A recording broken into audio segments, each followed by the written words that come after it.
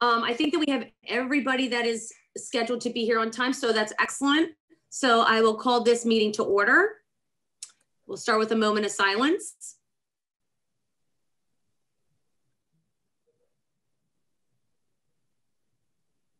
Okay, and the flag salute, please. I pledge allegiance to the flag of the United States of America and to the republic for which it stands, one nation, under God, indivisible, with liberty and justice for all. And roll call. Vicky's on mute. Mr. Calguar. Ms. Darmo. Here. Mr. Dovey. Mr. Dovey. Okay, same. Mr. Cameron Jenkins. Present. Mr. Phil Jenkins. Yes. Mrs. Cameron-Ugian. Yes. Mr. Litwack. Here. Mr. McLaughlin. Here. And Ms. Tarsis-Keeley. Reading of statement of adequate notice, please. Notice of this meeting pursuant to the Open Public Meetings Act has been given as follows. Advertising in the Burlington County Times and the Courier Post on January 14th, 2021. Posting on school bulletin boards and main entrance doors on March 4th, 2021. Sending a notice to the Burlington County Times and the Courier Post on March 3rd, 2021. Filing written notice with the clerk of Delanco Township on March 3rd, 2021, and posting the notice electronically on the district website, www.delanco.com on March 3rd, 2021. Okay, thank you. And now we will start the board member training with NJSBA Representative Jesse Adams. The floor is all yours. All right, thank you. And good evening, everyone. I did send out some handouts and I know that your superintendent got them to you. Let me share my screen here real quick. I need sharing privileges, please. Albert, are you able to? Okay, I think you might have the ability now. All right, there we go. Let's see, where's all of the other windows? All right, so what I want to do is I just touch on real quick about the handouts that I sent you. I believe there were 5 of them, so I just want to quickly walk through them so that you know what they are. One of them is the Code of Ethics. It's the same handout that you should have gotten when we did our ethics training, but we're talking goals. I mean, we're talking roles, responsibilities. That's what the foundations of board governance is. So we include this as a handout because it's all tied to the School Ethics Act as well as the Code of Ethics. We also included one of our publications. It's a pamphlet that's available. It's given out at different training programs. It's one of the places it's given out is new board member orientation. And it's who does what in public school governance. Very good pamphlet. Recommend you read it. It outlines roles and responsibilities, as it relates to board members and the superintendent. I also included one charter, this 2020, it's actually a 2019 SEC commissioner case. We covered this in the ethics training, but I pulled this out to include because it is a social media case that a member was suspended for 6 months for their social media activity. So I just provide that as a reminder that you need to be careful in that arena. Then I also included this document called What the Board Should Know About Personnel, and we'll be talking about that later in the program.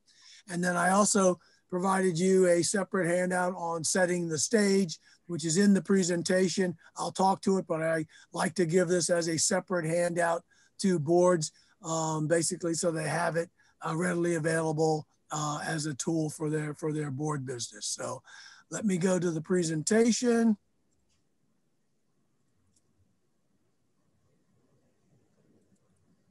Share this slideshow. Hopefully everybody can see the opening cover slide there. So let's get rolling. So let's talk about the difference between the roles of the role of the superintendent and the board. So here's a basic question. How many board members does it take to change a light bulb? 9. Harry says 9. Does anybody disagree with that? What's that? 5. 5. 9 or okay. 5. Well, Harry's throwing up multiple answers, right? Yeah. 9 or 5. Yeah, I think Jesse, that's- algebraic subset of 5 through 9. 0. I would say 0. That's not our job. Okay. Well, let's talk about that. The answer is 0, none. It's up to the board to say, let there be light. Once they've made that determination of what they want, light, it's up to the superintendent to decide what kind of light you're going to have, right? Is it going to be candlelight, neon, solar, incandescent? Superintendent makes that decision. That's part of the administrative responsibility. Brings that recommendation back to the board, and then it's up to the board to approve the purchase of the lights. And then superintendent makes sure they get installed. And then once they're installed, the board evaluates the quality of the light. We said, let there be light. Did the superintendent and the administration meet the intent of the requirement that we laid out there? That's the evaluation. So that's a very oversimplified example of the difference between the board's role and the superintendent's role. So let's talk about the 4 functions of the Board of Education. I mentioned this in the ethics training because it comes out of the Code of Ethics, but there are 4 functions of a Board of Education: policy, planning, oversight and appraisal, and two-way communication. Policy, you are a policy-making body. We talk about the what and the how, and we'll touch on that here in a couple minutes, but you determine and tell your district what you want for the community, for the district as a whole through your policies. So policy can be sometimes a boring part of your responsibility. I know there are some people who love to be on the policy committee because that's their thing. But it is one of the most important responsibilities you have as a board. Your policies that are what you want as a board for your district. The superintendent's responsibility is to implement those policies. And through implementation, the superintendent may have to develop regulations, may have to develop procedures, may have to develop operating processes in order to meet the intent and implement and appropriately implement the policy. So you should take your policy making responsibility extremely seriously. Your second responsibility is planning. And what do I mean by planning? Every year you're required to establish the district goals. That's part of your planning responsibility. What are you going to focus on in the next year? You need to plan for that. What are your board goals? If you establish board goals, that's part of your planning responsibilities. If the board has a strategic plan or develops a strategic plan, that's part of your responsibility as a board. Budget. The budget process, budget planning is the board's responsibility. You don't actually create that budget. Your BA and your superintendent do the roll up the sleeves, what I call the real grunt work, putting that budget together. But the budget process is your planning responsibility. You're responsible for getting a budget that ends up being approved by the board to run the school year for the next year. Your superintendent and your BA are the ones who facilitate and develop and put those budgets together. They brief you, they discuss those with you. You through those discussions, you modify, but that's all part of your planning responsibility. So you have a major role, and it is one of your 4 main roles is planning for the future of your district. Your third function is oversight and appraisal. And what do I mean by that? You have oversight of the district. If you remember from the Code of Ethics, with the tenet says that you're not there to administer, but between you and your fellow board members, you have to ensure that the district is being well run. That's an oversight role. You don't run the day-to-day. You don't do the administration. You don't pick what kind of light bulbs you are going to go into the district once you've determined that you want light. That's, you set the oversight responsibility and you assess, did we get what we asked for? You also have appraisal responsibility. The district, from a district overall perspective, the superintendent has a legal requirement to provide every employee in the district with a performance appraisal annually. You as a board, you have responsibility for providing a performance appraisal for one employee, the one employee that you're responsible for, the superintendent. All right, so that's your oversight and appraisal responsibilities. And then the fourth function is two-way communications. You're required to get information out to all of your stakeholders, and you should be bringing back the aspirations of your community as the elected officials. That's that two-way communication. I think we talked about this during the ethics training. You guys have your district sends communications out all the time. And anything that comes from a teacher, the superintendent, the BA, going out is Board of Education communication. So you're fulfilling that outbound communication through all of the processes you have in your district. If you think you need to improve on them, you work with the superintendent to identify where there are areas for improvement, and then the superintendent implements those changes that everyone agrees on. But that's your outbound communication. As you hear and learn of the aspirations of your district and your constituents, you should bring that back to your fellow board members and the superintendent, so that hopefully you're all staying on the same page of what the desires are of your community for the children of the district.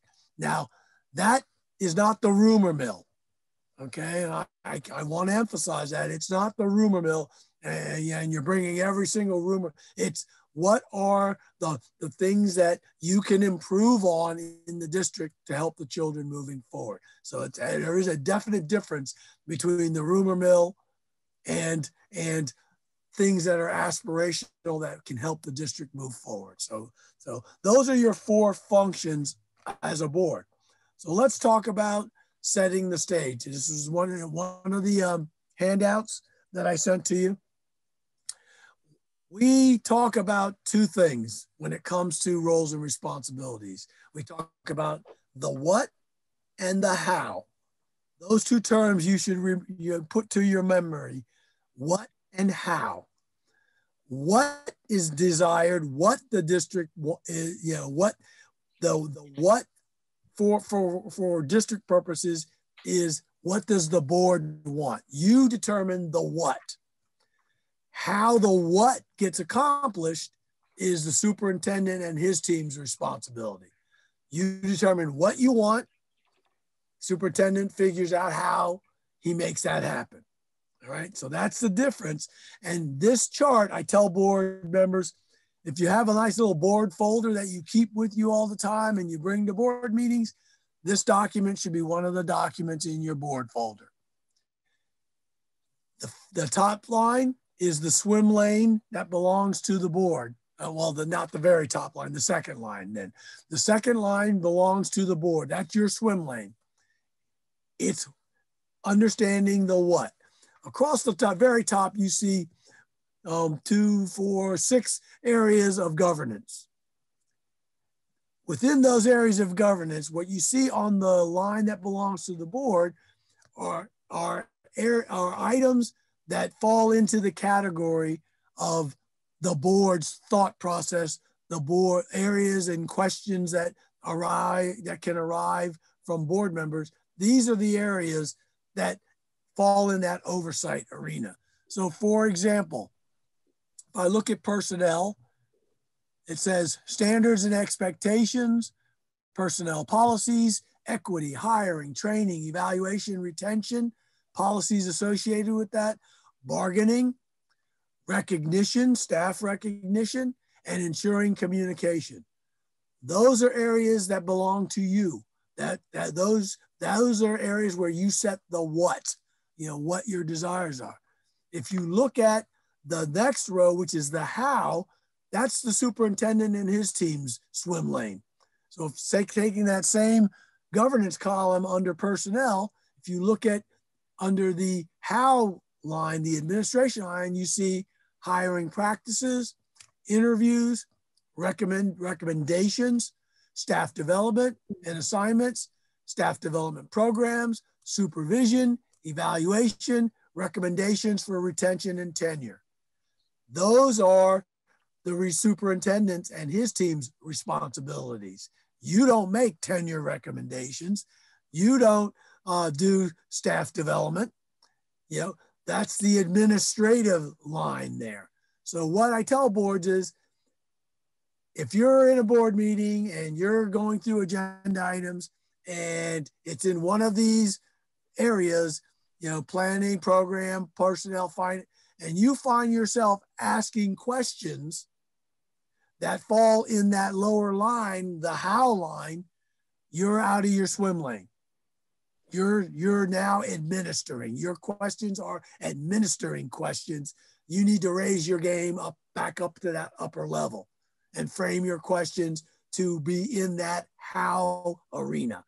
That's the difference between your role from an oversight perspective and the superintendent's role in a administration, getting the job done scenario. So use this as a tool to help you hopefully stay in your swim lane so that you're not falling into asking administering questions where you start to become micromanaging things that you should not be involved in, because ultimately that ends up being a violation of the Code of Ethics and the School Ethics Act. So use this as a tool to help you stay in your swim lane, which will keep you out of trouble.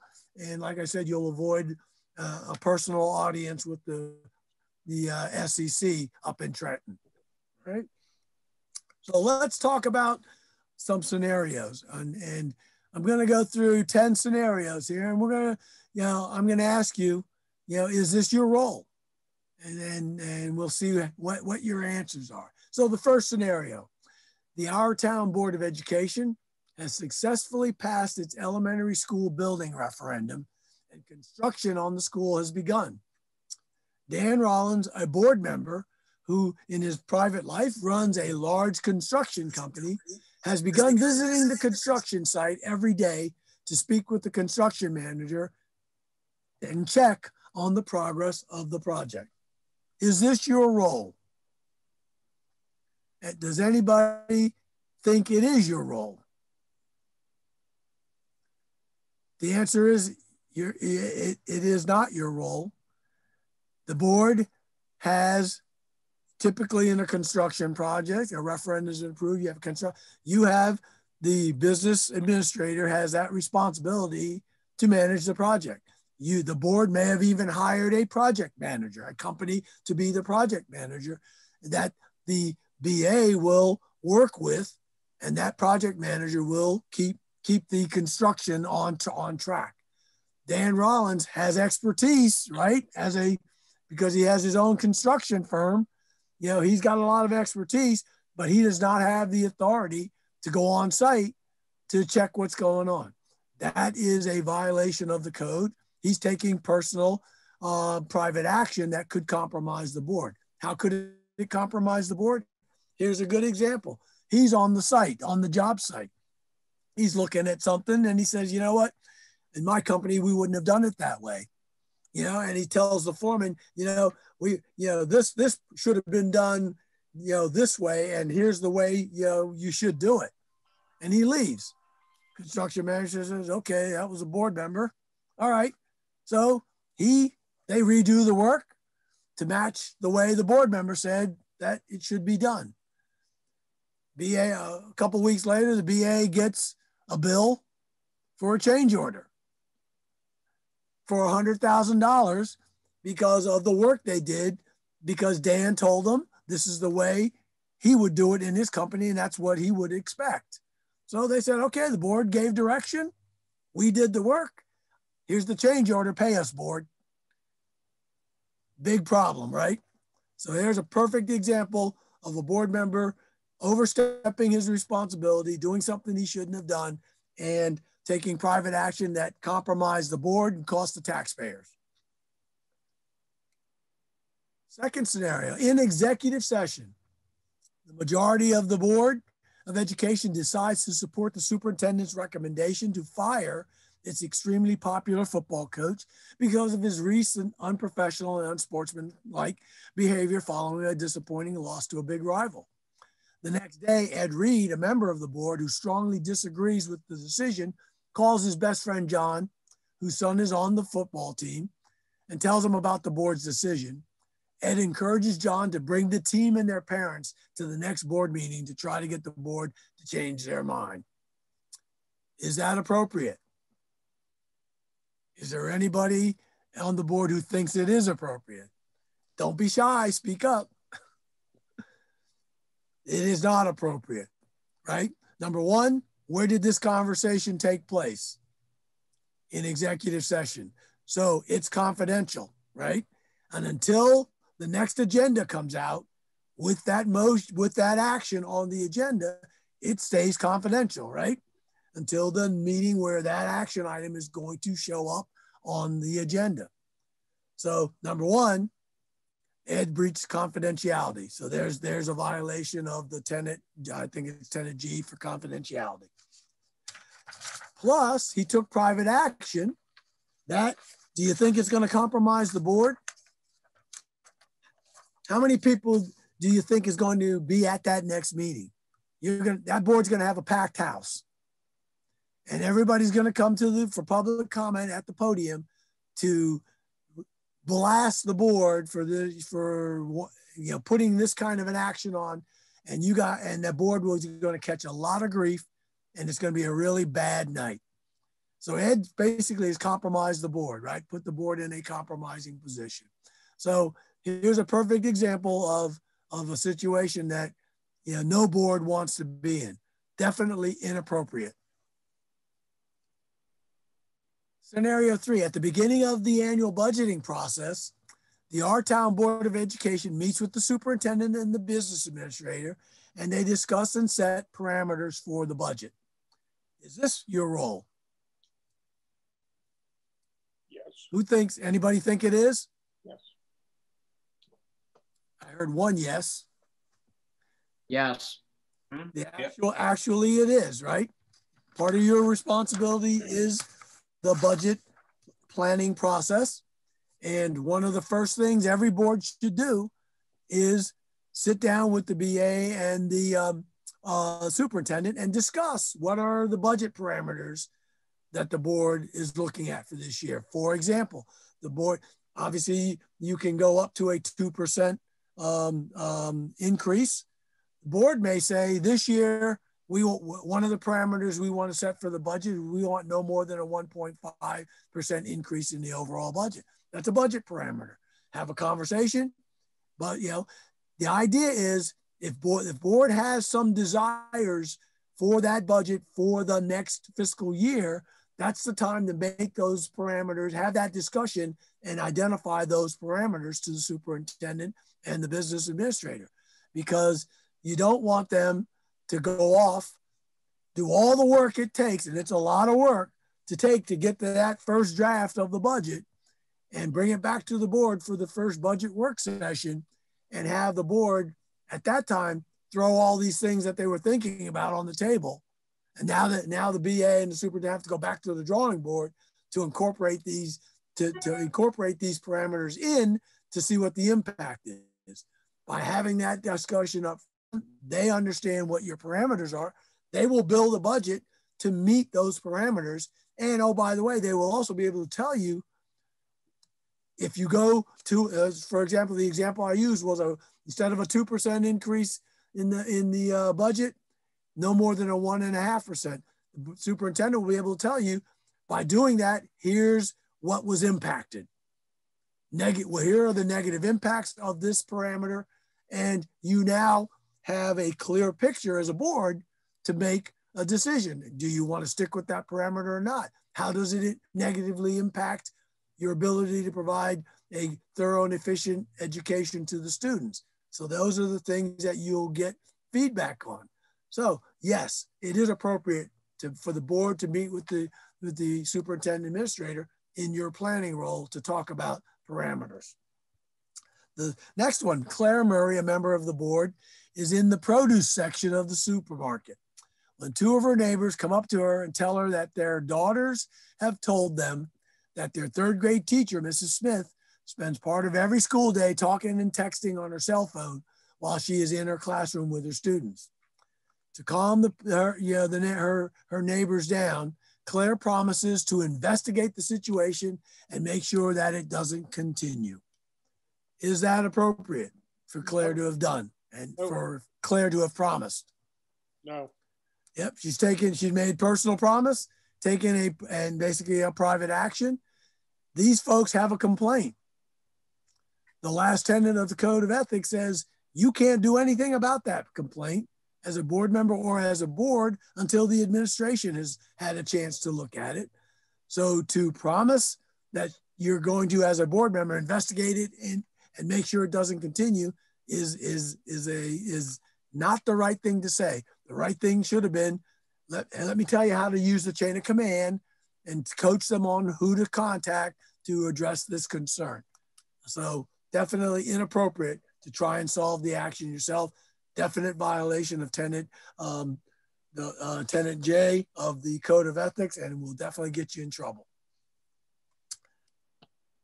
Next, scenario 5, the Board of Education holds its meetings on the first and third Tuesday of the month. Board members receive their board packets on the Friday preceding the meetings. Bob Martin, a member of the board, in reading his packet over the weekend, believes that he has found an error in one of the proposals that the board is supposed to vote on Tuesday evening. To make sure that everyone on the board is involved, he decides to wait until the meeting to point out the error and ask for clarification. Is that inappropriate for a board member to do? Is that part of your role as a board member? I see folks shaking their heads no. Yeah. He should let somebody know, but not at the meeting. He should let them know as soon as he sees it. Exactly. This is part of the board dynamics. This is part of board teamwork, right? You see something, you should bring it to the attention of the superintendent or the business administrator. They can look into it. And if there is an error, then the superintendent BA can send an email out to the full board saying, hey, on this proposal, there was an error. The corrected information is attached. Now everybody has the same information. They have the correct information, and the board can now move on Tuesday to take action. If the member had waited until that board meeting, number one, it might have looked like an I gotcha moment for, that the board members putting the superintendent and the BA on report because there's something wrong.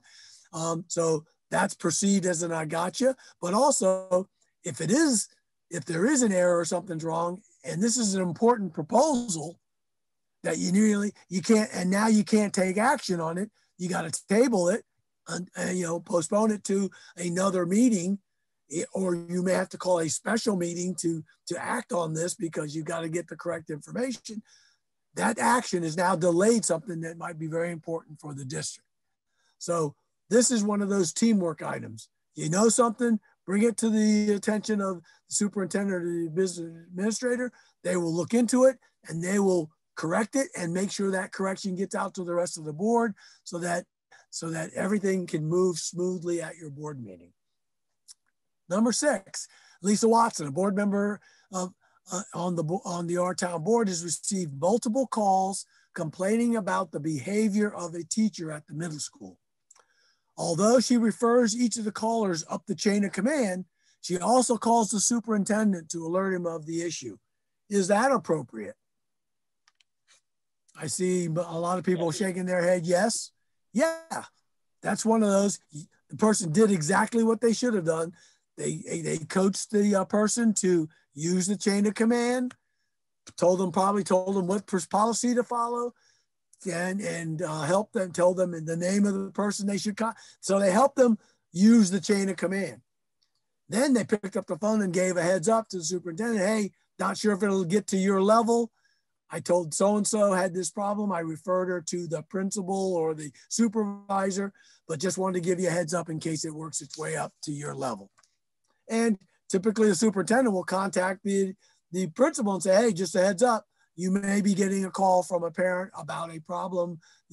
Board member referred them to the chain of command. So just a heads up. That's appropriate. Very appropriate. That's part of the board team process, right? That's good board teamwork. Okay. Number 7, the R-Town Elementary School needs a new assistant principal. Because the superintendent is new, the board decides they're going to read all of the applications and do the interviewing of all of the candidates for the position. Is that appropriate? No. No. The only interview process that you have responsibility for as a board is the superintendent when you're hiring a superintendent. All other hiring activities belong to the superintendent and is the superintendent's responsibility. The board is definitely out of their swim lane by insisting on taking that responsibility. Number 8, a board member, Elizabeth Gonzalez, a board member on the board, is very concerned about the district math scores. She's heard a lot of talk about a new miracle math program that's being advertised on television. She calls the superintendent and asks the superintendent to research that math program, prepare a report comparing that program with the district's current math program and the math programs used in neighboring districts. Is that appropriate? Nope. Nope, because one of the tenants says is that the authority rests in the board. So a couple of things here. This is private action being taken by this board member, directing the superintendent to do something when individual board members have zero authority. Superintendent doesn't work in a 9-member board, doesn't work for 9 bosses. Superintendent works for one boss, the Board of Education. So in this case, this is inappropriate for the person. There are correct ways to handle something like that. Board member has an idea, wants it to be looked into. There's a couple of ways to do it. One, if it's this would be a curriculum item, right? So if you have a curriculum committee, board members should call the curriculum chair and say, hey, I saw this great math program. I'd like to ask the committee to look into this in your next committee meeting, add it to the agenda. Committee chair adds it to the agenda. Superintendent, curriculum director are part of the committee meeting. They talk about it. And if there's research that needs to be done, the committee turns the superintendent on to getting that research done, brings it back to the committee. They talk about it. And if it's worth it, they're going to make a recommendation to the board. That's the clean way to get it done. Another way to do it, every board, I can't say every board, but typically boards have a new business section on their agenda. If a board member wants to bring up an idea like this, when the board president asks, is there any new business? There's an opportunity for a board member to bring something up. Now, what I will say is you don't want that to be an I gotcha moment either, because here's an opportunity. If you know you're going to want to bring that up during new business, let the board president know, let the superintendent know. I'm going to be bringing up this new math program I saw as something that I think the board should have the district look into, and I'm going to bring it up under new business. That's a heads up to the board president as well as the superintendent, because the superintendent may actually go off and do some research anyway, so that he's prepared for the conversation that is going to come up in new business. And instead of just a conversation where, the superintendent's hearing it for the first time, superintendent may be able to add some information to that conversation. And then the board may say, you know what, this sounds like something we should look into. Let's give it to the curriculum committee to go off and work. All right. So that's another way to do it. and get something brought, without violating the code of ethics. So those 2 examples there. Number 9, former teacher as a former teacher at the high school, a Board of Education member, Kate Armstrong, is often approached by the teachers. Because she knows they are more comfortable with her than with the superintendent, she encourages them to come to her with their problems and concerns. No. Is that appropriate? Everybody's shaking their head. No, it's not appropriate, right? Same principle. If they come to you with concerns or problems, you need to refer them to the chain of command. They need to bring them up to their principal, supervisor. If someone brings a concern to you, heads up, help them use the chain of command, and then give the superintendent a heads up. If it's a teachers association member and they have a complaint or concern, you refer them back to their membership, to their membership leadership, because every contract has a grievance process, right? How complaints, concerns get handled, you need to follow the contract if it's a represented staff member. So this is important to understand. Don't cross that line. And then the last scenario, Jim Behringer, and board member, knows that New Jersey state law requires that all curriculum meet the standards set out in the New Jersey student learning standards.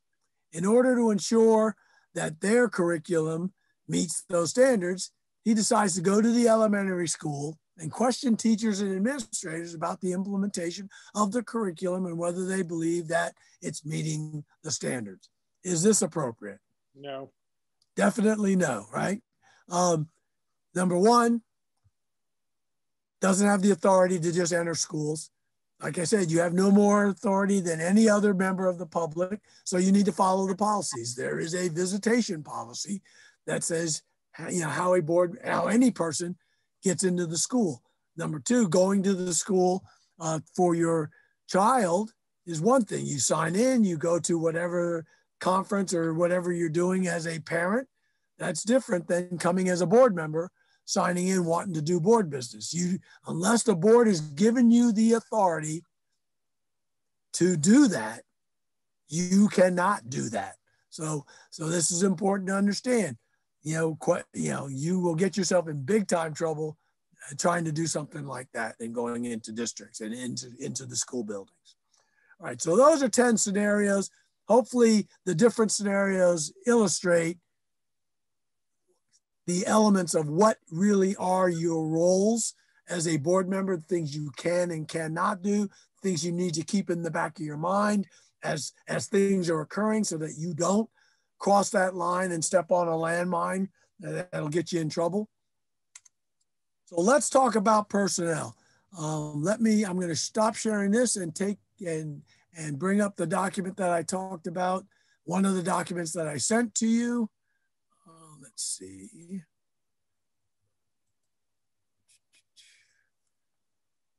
Give me 1 second to find the right application. Probably should have closed a bunch of my applications. That would have made it easier. Here we go. All right. Let me share this. And I'm going to take you to this document. Hopefully you can read it. If not, I can increase the font. Let me see. Let me just take it up a little bit so that if anybody can't read that or see that, let me know and I'll raise it up again. Otherwise I'll get rolling. We're going to take a quiz. So let's talk question 1. All non-tenured teaching staff must receive notice of renewal or non-renewal by May 15th. Is that true or false? True. I heard it true. Anybody disagree? All right, the answer is actually true. And the point you need to remember is that by law, boards are required to approve the list of employees to be offered contracts at a board meeting by May 15th every year. Right? Question 2, while the board must have the superintendent's recommendation to hire a new staff member, they do not need the superintendent's recommendation to rehire. Is that true or false? It's kind of quiet. I think it's false. He has to take all recommendations. Somebody gave a false. The answer is false. The board must have the superintendent's recommendation to hire or rehire any staff member. In essence, when it comes to personnel, hire, fire, transfer, et cetera, you need the superintendent's recommendation. That's important. Number 3, board members may see staff files, that's personnel files, and evaluations at any time for any reason. True or false? False. I'm hearing false. Anybody think true? The answer is false. Board members may only see staff files and evaluations when they are asked to make a decision that affects that staff member's employment in the district. They may only see those portions of the employee's personnel file directly pertaining to the decision that is being made. For example, we talked about the list of renewal of staff. You get that list in your packet and you look at it and you say, okay, I've got a concern with one of the staff members. Because you're going to be voting on this and it impacts the employment of those folks on that list, you can ask the superintendent, say, I'd like to see the evaluations of employee X. You would arrange it, you would make an appointment with the superintendent, you'd go into the office, superintendent would pull that personnel folder of that employee, pull the evaluations out, show them to you. You could review those, ask questions. You can't make copies or anything of that nature, but you're allowed to see them and ask any questions you have. And then they go back in the file, boom, you're done, and you can leave. But because you have to vote on something that impacts that employee's employment, you have a right to ask to see the evaluations. And so that's important. That's important to understand. Otherwise, you don't have any right to see anything in those folders on a normal basis. So it's important to understand that. Now, one of the things I'll point out that if your superintendent's coming to you with recommendations for tenure charges on an employee, you're probably going to see just about everything in that employee's folder as part of the tenure process. But other than a tenure process, you're limited in what you can see in the folder and only under certain circumstances where your decision may impact the employment of that employee. Number 4, board members must support the superintendent's staffing recommendations. True or false? False. False. I hear that was said very loudly, boy. That's actually false, and that's correct.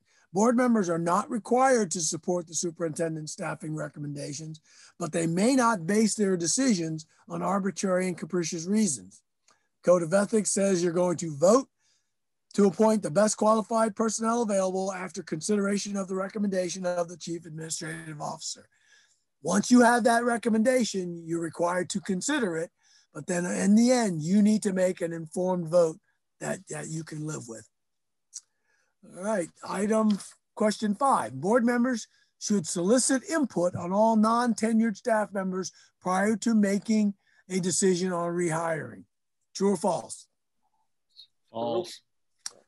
False. I think I heard somebody say true, Yeah. but it actually is false. It isn't necessary for the board to solicit input for every non-tenured staff member beyond that provided with the recommendation for rehiring by the superintendent.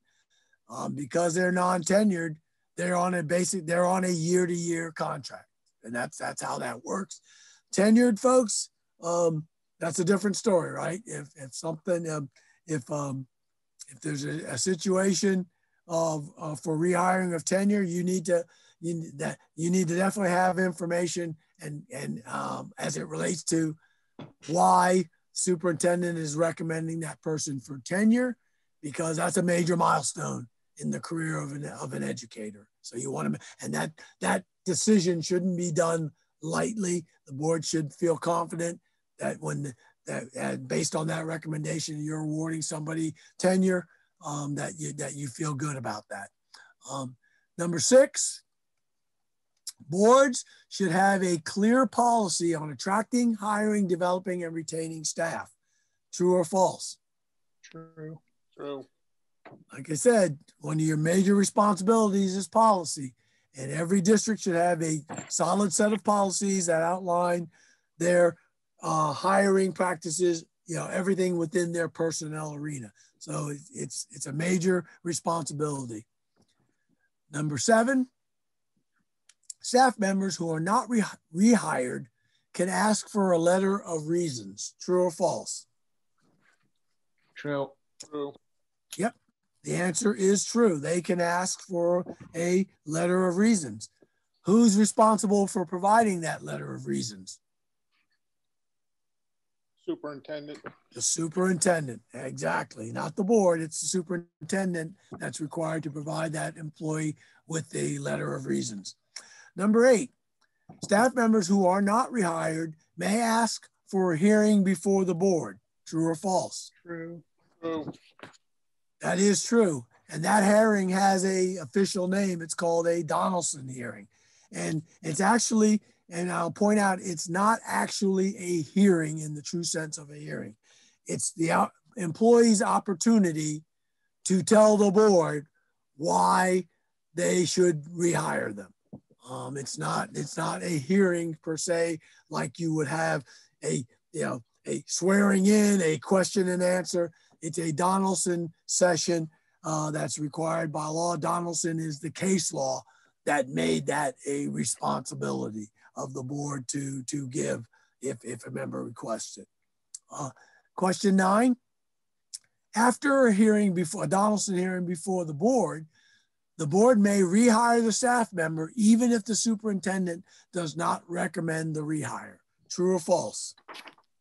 True. It's true. At, a Donaldson hearing, the person can come and state their case, plead their case, tell you why they should be rehired. And then the board can say, thank you very much. Appreciate you coming in here and giving us this information. The board will deliberate and the superintendent will let you know what our decision is. Then the board will deliberate in executive session and the board can actually reverse that decision of the superintendent and tell the superintendent, we're going to rehire this person.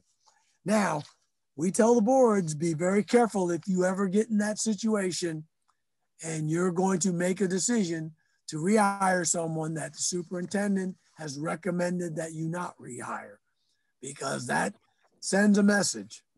And if you do that too many times, that sends an even bigger message to the superintendent and the public that maybe you don't have confidence in his ability to manage personnel.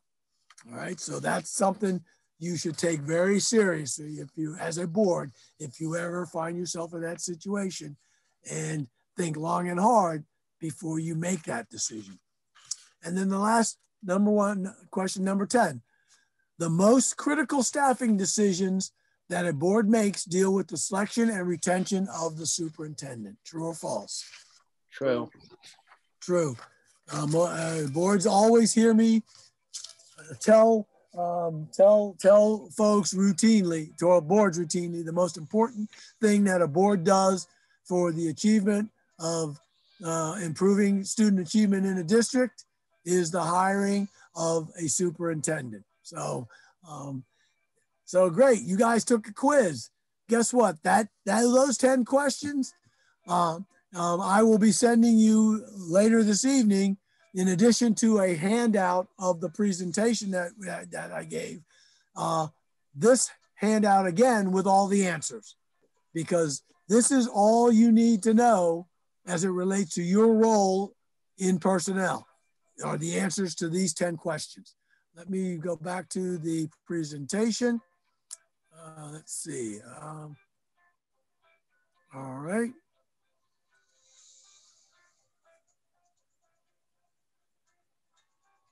I don't know why that phone keeps ringing, but all right.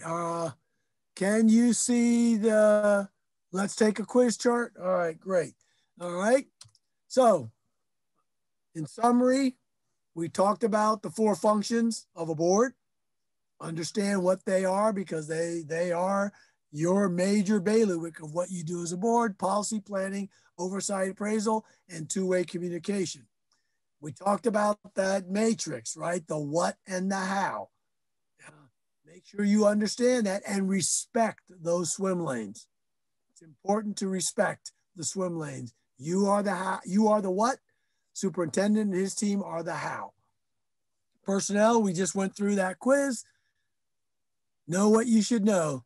That quiz, when you get the quiz with the answers, put that in your board bag.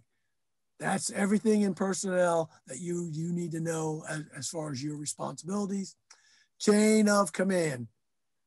A lot of the things we talked about tonight in the scenarios revolves around chain of command. Use the chain of command effectively. As a board member, refer your stakeholders, your constituents, to the chain of command to get their concerns and problems resolved. Know the policy that helps them do that. For you as a board member, you have an issue or a concern, your chain of command is a one-stop shop to the superintendent. Observe the chain of command. And remember that, you are a board. It's a team sport. You guys aren't going to get it. The individuals aren't going to get anything done as individuals. It's a team sport. You got to work work as a team. And the bottom line is you're there for the children. The team should be working for the betterment of the education process for all of the children in your district. And one of the things we find when, a board is having trouble and the dynamics start to fall apart, it usually stems from a lack of communication. So it's important that as a board, you communicate, and then communicate more. It's important. You can't over communicate. Understanding each other, respecting each other, and keeping the lines of communication open, making sure you understand what your communication protocols are. If you don't have them, it's a exercise that's worth doing to determine how you all expect each other to communicate with yourselves, with the community, with the staff, the superintendent, etc. Understanding those expectations and what you can and cannot do are important to keeping the board dynamics positive, professional, and moving forward to make the difference in the district. So that's, again, that's my story and I'm sticking to it. So, open it up for questions. I'll stop sharing. There we go. Any board members with any questions or comments? No questions, but thank you, Jesse, for taking the time to walk us through all this. Oh, no problem. And I appreciate the opportunity. And if there are no questions, I'll get out of your way because I know you got your regular meeting that needs to get started. But I do appreciate the opportunity. Hopefully this information is helpful and hopefully it shapes your thinking as a board on how to be a better governing body for your Delanco community. So thanks a lot. Have a great night and see you next time. Thank you, Jesse. All right. Good night, all. Thank you, Jesse. Okay, I'll move this along and we'll start with the approval of minutes of the February 10th, 2021 regular session meeting, Exhibit B. Can I have a motion? So moved. I'll second. Cam Jenkins. Questions and comments? Comments? Okay, all in favor? Aye. Opposed? Abstain? Motion carries. Okay, if I could get a motion, please, to accept the reports of Secretary and Treasurer for January 2021, which are in agreement. So moved. Thank you, Bob. A second? I'll second. Questions or comments? All in favor? Aye. Opposed? Abstain? Motion carries. Thank you. Community liaison reports, please. If anybody from Riverside would like to speak at this time.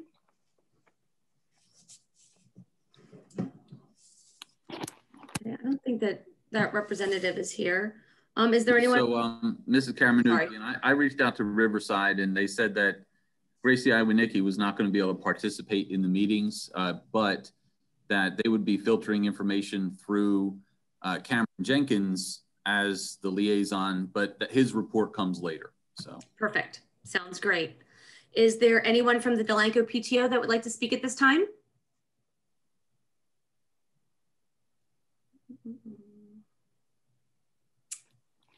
Okay. Is there anyone from DISA, Recreation, or the Township Committee that would like to speak? Hi, Mrs. Karamanoukian. It's Matt Bartlett from DISA. We are currently having our registration. It's ongoing for our spring season of baseball, softball, and t-ball. Registration ends on March 15th, and we're actually doing a registration event at the Firehouse here in Delanco tomorrow night from 6:30 to 8 o'clock. If anybody would like to come in person and sign up, you're welcome to come down and do that. But we look forward to a great season. Awesome. Thank you so much. We appreciate that information. Okay, so now I'm going to put in or speak my president's message. Hello and good evening, everyone. Thank you for virtually attending this evening's school board meeting. I can't believe we are now into the month of March and trending close to our one-year anniversary of this new normal. On a positive note, with the emergence of spring, it also brings about the symbolism of change. We as a school board are hopeful to see these changes in our world, our community, and in our school. The positive changes are what make each day worth it, but what makes tonight worth it are our students of the month. So without further delay, I will now pass this virtual microphone once again to our superintendent so that he can present our students with some well-deserved praise. Mr. Mercier. Thank you, Mrs. Karamanoukian. So we always say this is the best part of the evening because we get a chance to recognize our students for doing a great job. Before we talk about the students, though, I also want to reiterate what I've stated over the months, that I truly appreciate the work of every staff member, of every parent, and of every student, and everyone that's involved in the education of the children, especially now. Over the past year, it's been the most challenging year that we've ever seen in education, and the teamwork that we've seen, and all of the efforts of everyone out there is just amazing. I appreciate it. So we're recognizing the children, but I also want to recognize the adults. I mentioned to one of our staff members the other day that we can't make it happen without you. You know, I could put a plan together that's amazing on paper, but without the staff, it doesn't happen. So I appreciate the staff for making it happen. Likewise for the parents, you know, we could put a plan in place and we need the parents on board with that plan to make it happen at home for the kids that are doing things virtually. So I appreciate the adults as well right now before we talk about the students. So thank you for that. So without further ado, when it comes to students, we have a list here that was provided by the school principals. And what typically happens each month is the principals are gathering up names from staff members that are nominating students for these honors. So this is not random. This is not a lottery. This is happening based on staff members seeing the students do fantastic things during our hybrid and our virtual education that's happening. So what I'd like to start with is Walnut, and these are recommendations that Mrs. Noble received from teachers.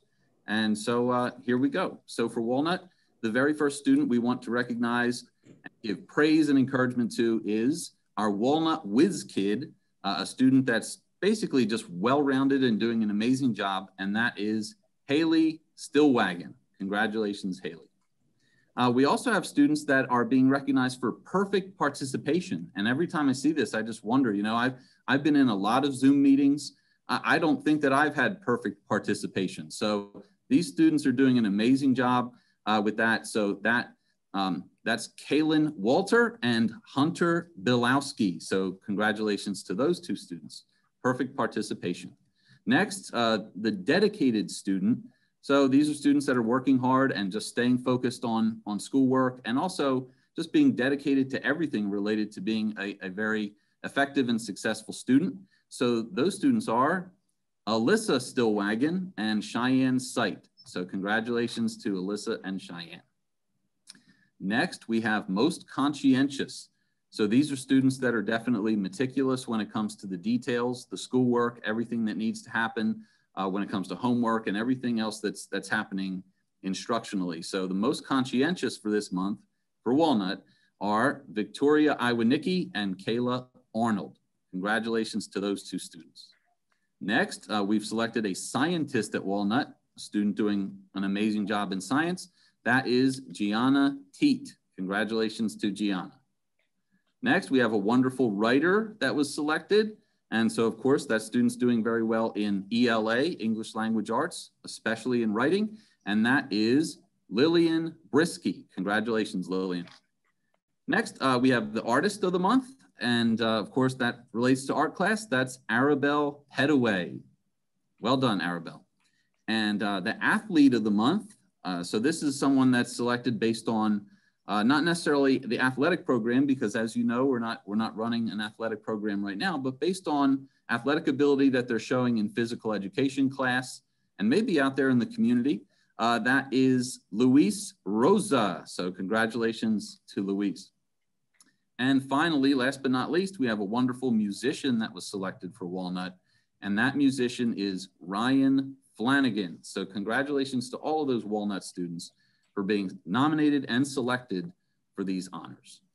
Next, we're going to move on to Pearson. And so again, these students were selected by their teachers, and then the teachers gave the names to Mr. Conti, which he then gave the names to me. So we're all very proud of these students for doing a great job during the month of February.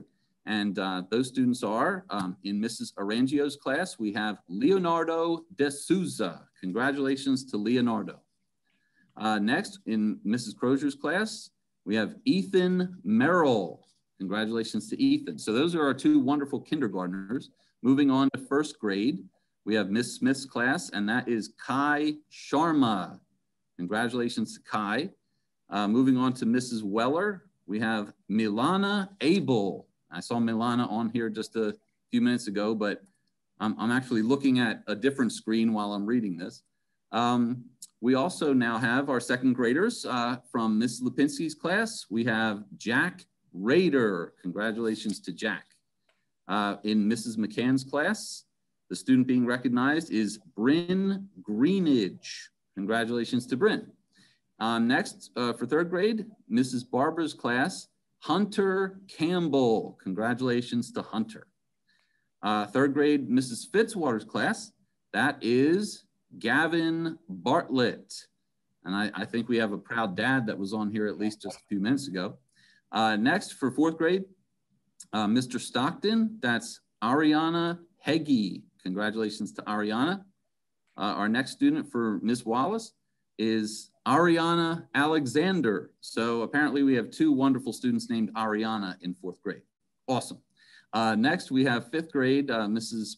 Brendel's class. That's currently being covered by Miss Letton. The student selected for that class is Gavin Mulligan. Congratulations to Gavin. And last but not least, for Mrs. Guckin's fifth grade class, we have Haley Claus. So congratulations to Haley.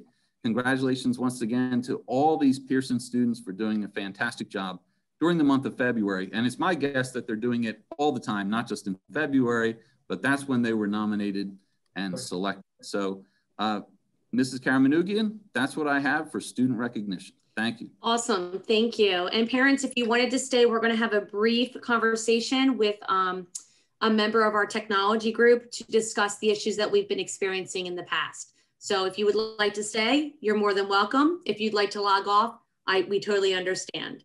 I believe that Mr.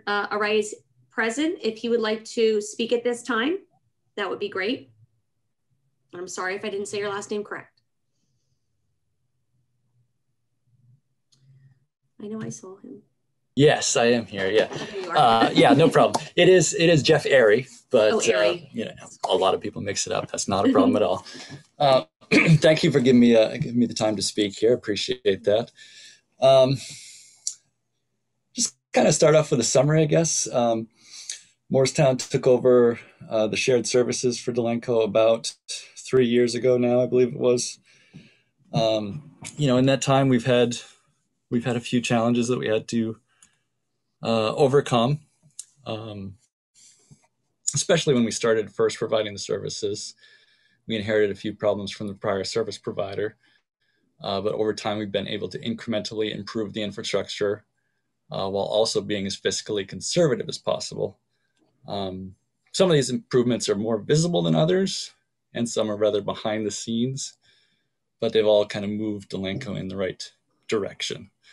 Delanco has experienced a few issues that occurred for some circumstances beyond the district's direct control, and we've really worked as quickly as possible to try to correct those problems and return to normal service.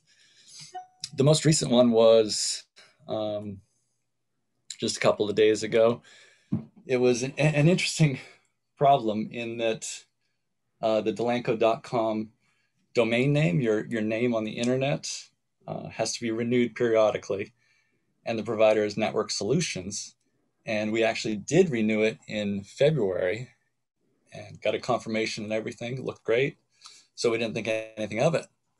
And then a couple of days ago, Network Solutions turned off the domain. And we were very puzzled as to why. We contacted them and they said, oh yeah, you did pay it, but we messed up and we turned you off, so we'll put you back in.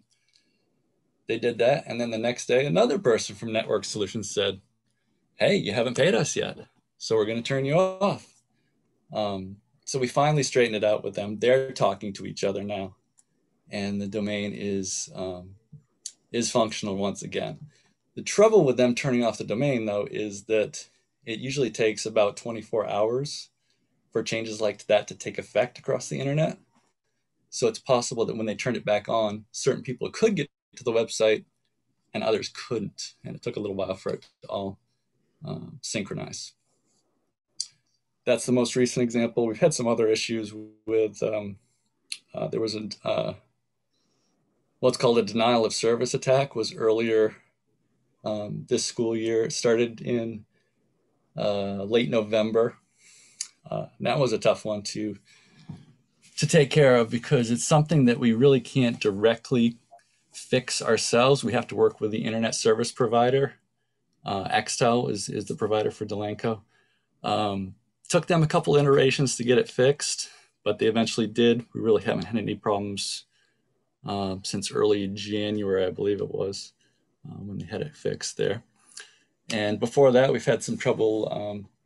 There was a fiber cut once. Squirrels having fun with the lines, chewed right through it.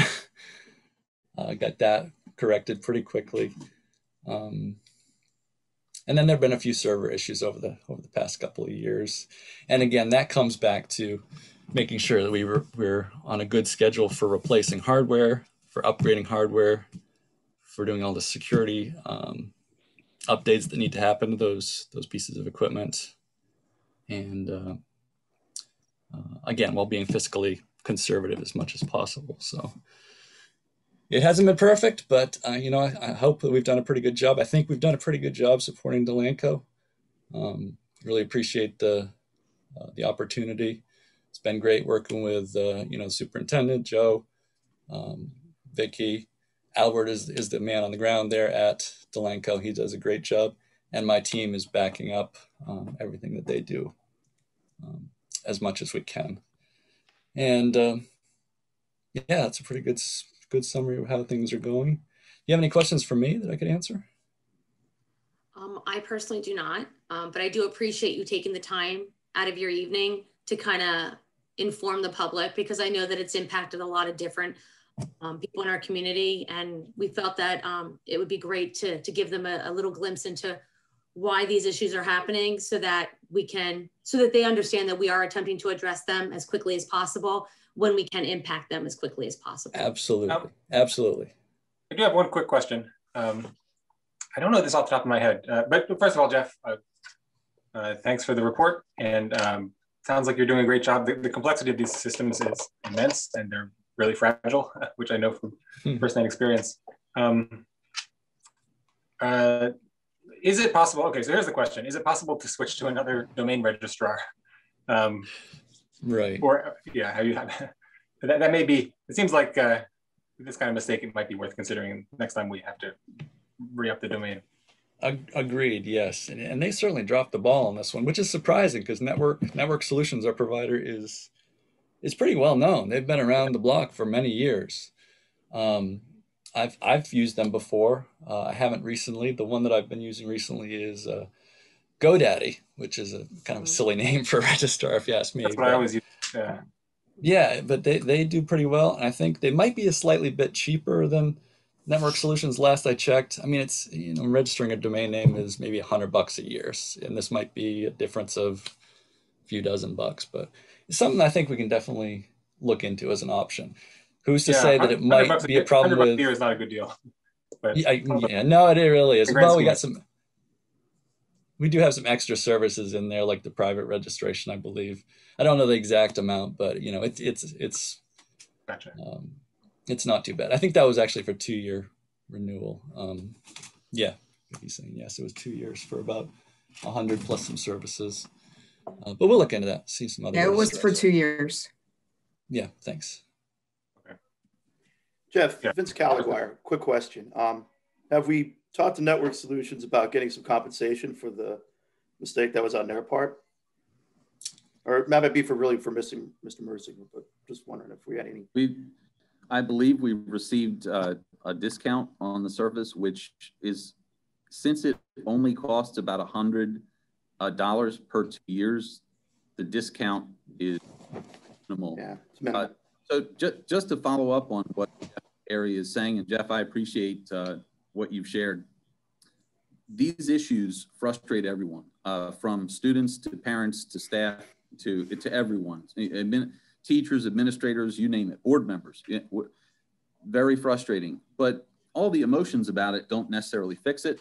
And that's what I was telling myself over the past 3 days. I mean, I was very frustrated about the internet going down because of the firewall, and the website going down, the email going down. And it's like, these are things that we rely on, and going on with it. And the tech team, I think, did a really nice job of fixing it in the amount of time that they did, knowing that this was not something the district even caused. This was something that a provider caused.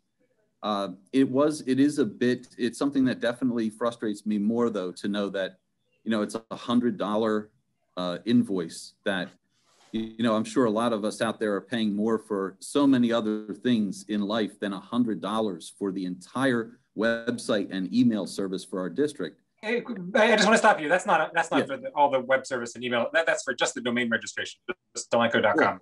And actually, $100 for 2 years, I would say, is not a very good deal. Probably about $25 for 2 years is more like what I would think. Well, regardless of that, Stephen, I think that it's negligible, to be quite honest, and for them to pull the plug on us for claiming that we didn't pay $100 is absolutely ridiculous to me. So, do you know what I mean? Like $100. There was clearly a mistake on that. Yeah, they could have said, well, you didn't pay, even though we did, and given some warning. Instead, they pull the plug suddenly and then cause all of these issues. So I just want everyone here to know that I share in that frustration, and I share in the fact that, a lot of times people are looking for somebody to blame and saying, well, whose fault is this? Who didn't do their job, and so on and so forth. And the Morristown Tech team, including Albert Pinero, did everything they could, but you can't see this punch coming when a company just suddenly pulls the plug like that. So I just think that, it's not even about the $100. It's about the fact that if we're paying for a service, we absolutely paid for it. They should have had a record of it, and they should have never pulled the plug on us. Or at least call you. Yeah. I think the frustration with Network Solutions is totally legitimate. It sounds like they made a big mistake. This is my philosophical position on this, is that I'm always as somebody who spent a lot of time with technology, I'm kind of always expecting everything to be broken all the time. So the fact that it runs, the rest of the year is pretty incredible to me. So I think it's a credit to the staff, and it's this is tough, but hopefully it's behind us. And I agree with you. The fact that any technology works at all is miraculous sometimes. That's not a statement on Albert or Jeff or anybody, but it's the fact that, we're living in the 21st century where, even just as early as my childhood or the childhood of some other people here, that there was nothing like this around, so it's really indistinguishable from magic or miracles at times. And for them to make it happen the way they do, I appreciate it. But when something goes wrong, you know, we need our team to respond, and they did. And I appreciate that.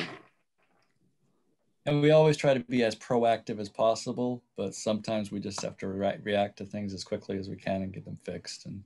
And we know it's a burden for everybody, and it's stressful, and, you know, try to do it as best we can. Thank you. We appreciate that. And again, we appreciate you joining us this evening to spread the word and to provide some information. Thank you. Absolutely. You're so welcome. I hope the next time we can all be in person. Yeah, that would be great. All right. Awesome. Thank you. All right. Thanks. Okay. I will now open this up for public comment on agenda items only. Okay. Hi, this is Wendy Flanagan from PTO. Yes. I'm sorry I missed the liaison report. We would like to thank everyone who ordered spiritware. The spiritware had been opened up for one extra week until March 7th. Once it closed, they will require a couple weeks to print everything and get it out to everybody. But I just wanted to give that update to everyone that spiritware is being printed as we speak, and we'll get to you soon. Also, our next PTO meeting is March 16th at 7 p.m. An email with a link will be coming home by the end of the week. That's it. Thank you so much. I appreciate that. Is there anybody else that would like to make a comment on an agenda item? Okay, I don't see any hands up. So I will close it at this time, and we will now move on to the superintendent's report. Mr. Mersinger.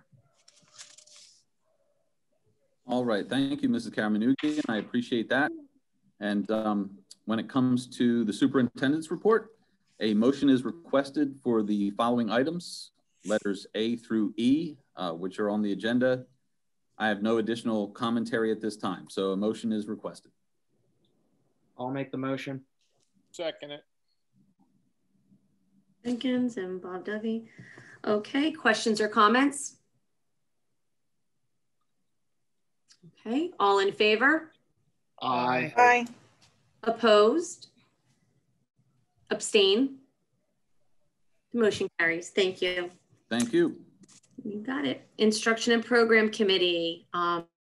This is my committee, so I will just let you know that the CST BOE update reclassifications and placements, confidentials per Exhibit I. That's all I have. And now we will move on to the Finance Committee report. Mr. Litwack.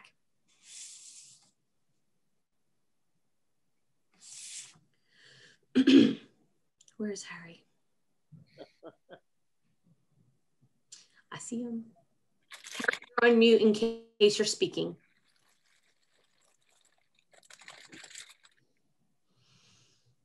There we go, I think. There he is. There you are. Can you hear me? Yes. On my screen, it says mute. Oh, geez. Unmute. Yeah, so it's been confusing. And let me get to the agenda. Here we go. Where did that go?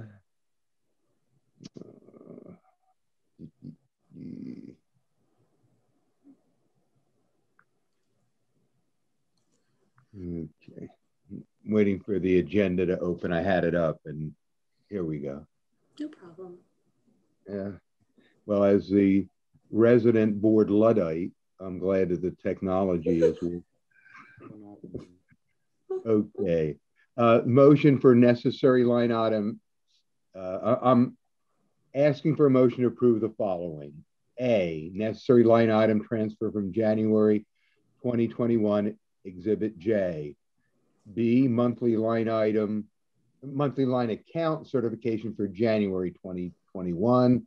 C, payment of bills in the amount of $840,039.99 as per attached bill list, Exhibit K. D, accept anonymous donation in the amount of $100 to support the music program. E, special education tuition contract with Burlington County Special Services School District commencing 2/22/21 through 6/21/21 for the one student to attend at an annual rate of $40,885 prorated. F, special education tuition contract with Township Academy commencing 9/23/21 through 6/30/21 for one student to attend at an annual rate of $25,605.58 prorated. G, transportation with Cinnaminson Board of Education to provide transportation for two students at an estimated amount of $17,646 prorated. H, transportation with the ARC Transit LLC to provide transportation for one student at a daily rate of $108 per day. I, Nutriservice monthly report for January 2021, Exhibit L. J, ratification of bills paid in the amount of $88.54 with check number 216-217 for January 2021, Exhibit M. So I've made that motion. And may I have a second, please? Vince, I second.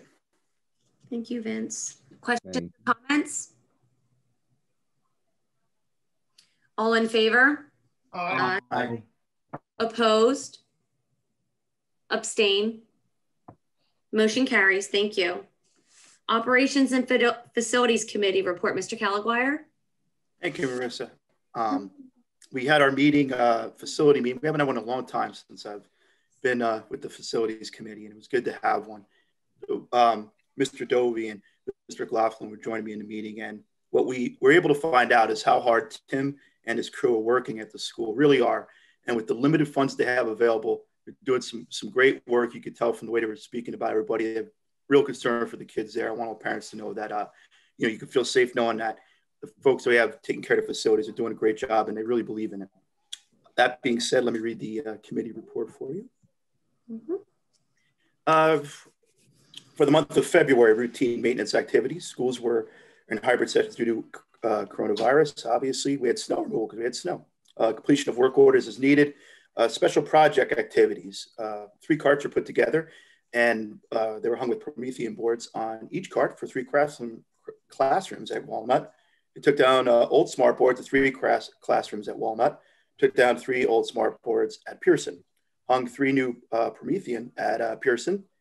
Fixed broken heating coil room 17 at Pearson. They rehung the smart board in classroom 4 at Pearson that was removed from classroom 9 at Pearson to install a Promethean board. And they had the HVAC computer system upgraded at Pearson. That's a good thing. And that's all I have to report. If there are any questions, let me know. Thank you. Well, that was awesome. Thank you. Thanks, Vince. Okay, policy. Mrs. Karamanougian, before we move on, just want to take a moment to also thank Tim Allen and the members of his team for what they do for the facility. As Mr. Caliguire is saying, Tim provided a lot of thorough information during the meeting. But one thing that Tim always says, and you know, he believes it in his heart absolutely, that he treats this situation here as though this is like his home and his child is in it. Says, you know, if my child were here, I would want it to be clean this way. I would want it to be sanitized. I would want things functioning properly. So he looks at it that way. And I mean, he emphasizes that all the time, that the children here, he wants them to be treated the same way he would treat his own child in that scenario. So I appreciate Tim for his philosophy and mindset, as well as the actions of him and his team. Yes, he definitely exhibited great pride for, you know, in regards to what he does with his team. So it was great to hear and great to witness as well. Okay, policy committee report, Ms. Darmo. Me to read through each policy or just say Exhibit L? You could just say you could just name the exhibit or something. Yeah, you wouldn't have to read all of the policies. Okay.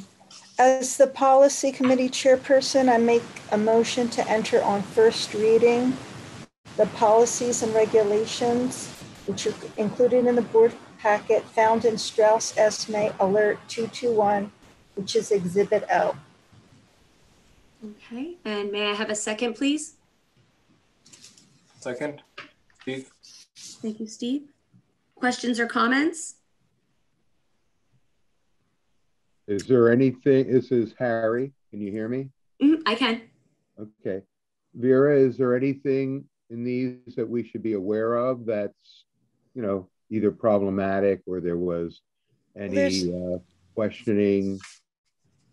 Just as Mr. Mersinger sent in our email, there was one policy about electronic transfer of funds that Victoria's just going to look into a little bit more before we vote on that. So we're just waiting on that one policy.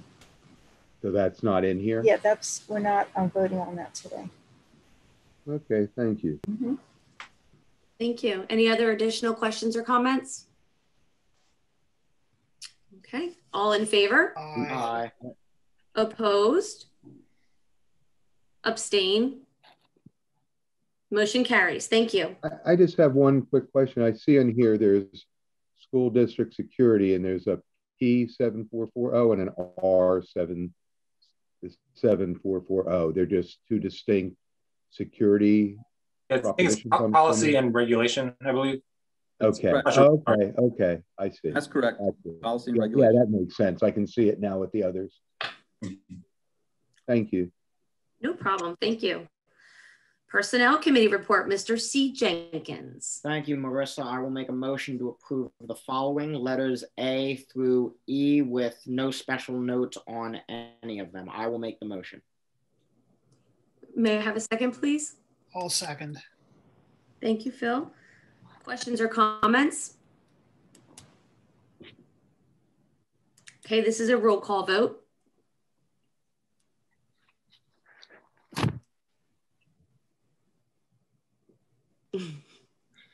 Mr. Calguire,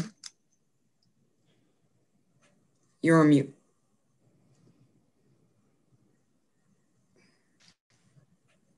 I vote yes. Thank you. Ms. Dharma. Yes. Mr. Dovey. Yes. Mr. Cameron Jenkins. Yes. Mr. Phil Jenkins. Yes. Mrs. Karamanougian. Yes. Mr. Litwack. Yes. Mr. McLaughlin. Yes. Ms. Tursich Keeley. Yes. Thank you. Motion carries. Board liaison reports. Riverside School District, Mr. C. Jenkins. All right, at last month, I believe it was February 11th, Riverside School meeting, we discussed details of Riverside's budget, and their public budget meeting will be at the end of April. We talked about different possibilities for how to make sports night happen. Obviously, we want to make that happen for the kids. More different options with senior trip, because I believe Riverside right now, it's either go on senior trip and don't be present at graduation, or go to graduation and be present but don't go to senior trip. I believe it's something like that. They're talking different options for bringing kids back into the school, like having the seniors there for 4 days a week, and then the next week have juniors there for 4 days a week, different options like that. A senior that was from Delanco, Amanda Sweet, she did get Student of the Month last month, so congrats to her. We talked more support for virtual learning. I'm pretty sure most schools are on the same page with that. And obviously we're still in the process of hiring a new superintendent at Riverside. So we set our schedule. I believe we posted advertisements for that. I'm sure Joe's probably seen it on the proper forums. And that's about all I have to report, Madam President. Thank you, Cameron. I appreciate that. NJSBA and BCSBA, Mr. Litwack. Thank you. You're welcome. There was a county meeting on the 22nd of February, and most of it was about the athletics in New Jersey, the NJSIAA, and it was primarily high school related. Some of the issues that came up were board resolutions, that the possibility of staff time to get shots, time off the school day, and they may need to take a sick day after the second shot if there's reactions. They talked about the CDC certification for HVAC, air vents, univents, filtration systems. you cannot force teachers to get vaccinated. That's an important point. And then there was another meeting just on the 8th, yesterday, and it was just wonderful. It was about the uncertainty of emotion, and the woman who presented it, Amy Hassa, is a a certified MSW. She's also a board member, so she really understands what's going on. And it was really about recognizing your own triggers through reflection, planning for stress, conflict resolution, and emotional triggers, coming to terms with what we can control. And this was really focused on adults, teachers, staff, board member, who, the fact that control, we all want to control as much as we can in our lives. And one of the things is to understand your locus of control, what really is in your control, and focus on what you can't control, to separate them. People are hurting now. It's pretty obvious. And they talked about, and this is an interesting concept, embedded wellness, to plan with purpose, creatively, a willingness to make a positive routine, have breakthrough strategies. They also just mentioned, and I've been doing yoga and breathing exercises for 45 years, about breathing, and it's a simple thing to teach people for 6 breathing, and there's other patterns, but a basic. And within 3 breaths, you literally stay, but you have to learn it to begin with. They use it a lot now, I know, with the special programs that they have in the county for kids with emotional problems. The program right over near the college, near Rowan College. And they do a lot more with yoga, stress reduction, breathing, than with corporal punishment, capital punishment, period.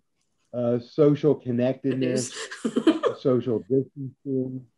They said to call it social, that we call it social distancing. We should be calling it physical distancing, because that's what the problem is. We're socially distancing ourselves. Even saying that, I said, well, we just got to keep our physical distance. We can interact.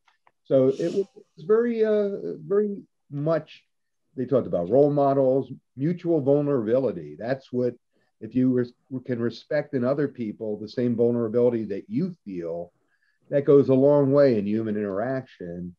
And we all need help sometimes. Sometimes I need help, sometimes you need help. And all this, if you go on the School Board Association website, it's under, you can pull this up yourself. They have it under for social anxiety training, also suicide prevention, and it's under, they call it MHAT, mental health and training, mental health something training.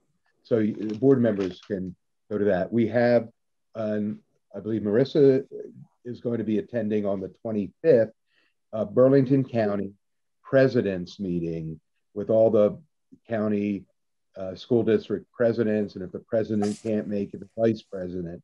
I was calling, and other of the county officers were calling. There were a few districts that hadn't put in their census report. We were up to date. Thank you, Vicki. And so we're getting that all together, because there were some districts there where they have new presidents, or Mount Holly, they had a board member who had resigned, and they hadn't yet had the board meeting to confirm the new person, so the person couldn't put it on. The things that go on in administration. But the things that I would also like to point out to all our board members is the regionalization article of page 12 and 13 of the Leadership magazine. And basically it was Steve Sweeney, who's the state senator, and about the LEAP grants, about the regionalization. And this was what basically about 3 years ago was started upon, and there was this path to progress, and it's all coming back to fruition now. So it's, and everything is moving at kind of warp speed. They actually just passed something on Tuesday, apparently in the state of New Jersey, to expedite all this with money, and they put money behind it to do the feasibility study that I've been talking about. And on a nice note is that the Dr. Nagy, who is the superintendent at BCIT and Special Services for the county, is all for regionalizing, having satellite, to expand the campuses.